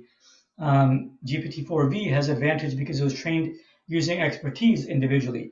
Now, as far as the future, I think that, and again, I didn't mention this, but GPT-4V, OpenAI, the company, has been developing GPT-5, its successor, and they've already been doing it for many months.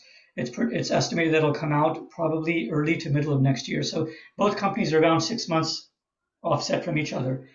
They can leapfrog each other every 6 months, and there may be other companies there are other companies working, but no other company is at the level of these two. In terms of whether expert systems, what traditionally were called expert systems in the past, in the 80s and 90s we had those systems. Today they're not worked on as much, but and even in GPT-4V, even though they're called experts, they're not expert systems. They're pure neural network systems. But the question you asked, whether they're the same topology and structure of neural networks, they're not.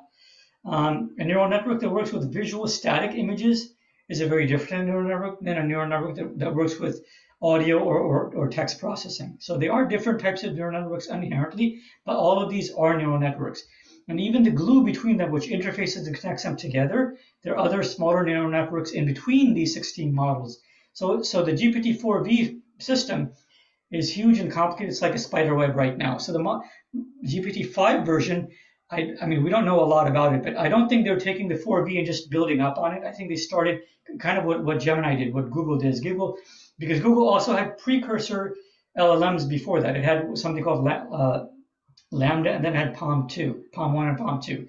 And it could have taken those models and kind of extended beyond, but it didn't, because there were dead ends and roadblocks taking that approach. So OpenAI will probably stop with GPT-4V, and GPT-5 is probably doing what DeepMind did, Google's subsidiary did, in terms of starting from scratch. So GPT-5 probably will use the conformant multimodal system that uses, because that is more superior.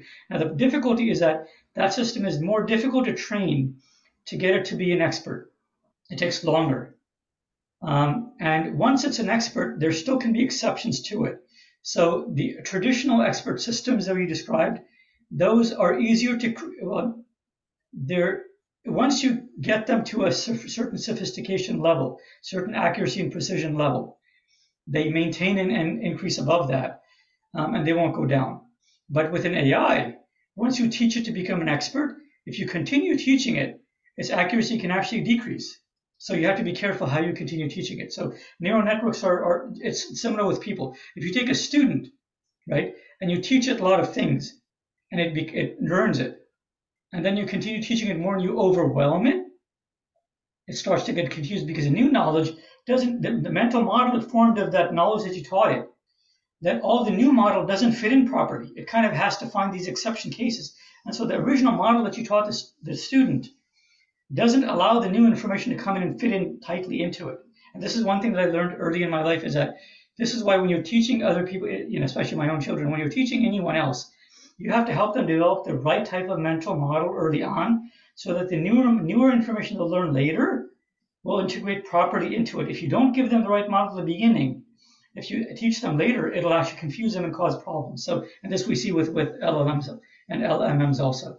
So that's the reason why a lot of these expert LMMs, like Gemini, if you continue teaching it, it degrades a little bit, and you have to do a lot more teaching after which it rises up again. But okay. It's still I believe it's a better model, because expert systems they have kind of a plateau, and it's extremely difficult to teach them beyond a certain level, and they're very they don't learn sophisticated things as well. Like exception cases are more difficult, get more and more difficult to teach them. So those are really not being used, as far as I understand, in the sophisticated AI spaces. Thanks so much for that, Rich, and thank you, Sanjay. So what can we expect in just coming up since this is the foundation for some other presentations that you're planning?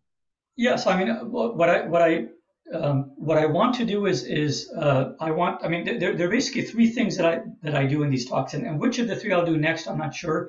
I probably will do something more like tonight. I actually did something more traditional neuroscience, like aphantasia, and I also combined it with the AI side, and kind of had a little bit of link between the two to help people understand each of the two, and why because a lot of people still don't inherently understand that the fundamental element of a neural network is what provides everything to do with, including consciousness, at least in my understanding.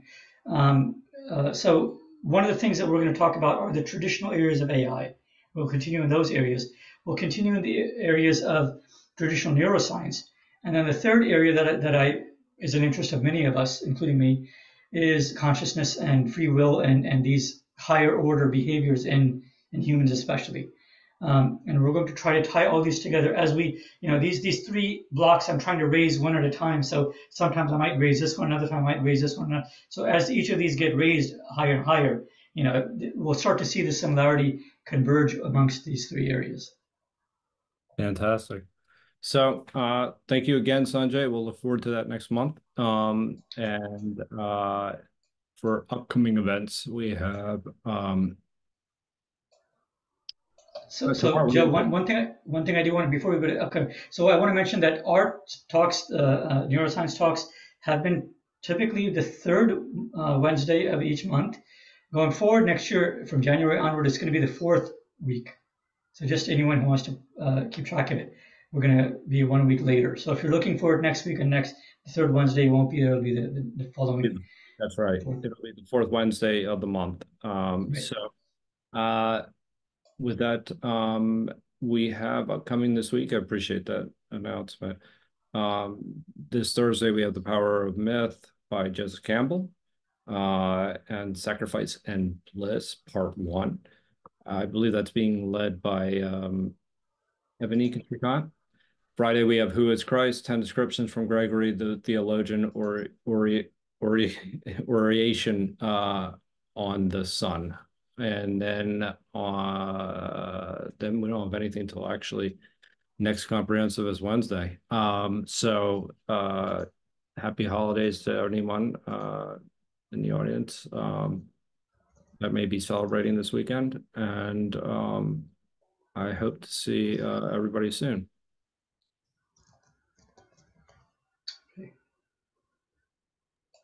Thank you very much.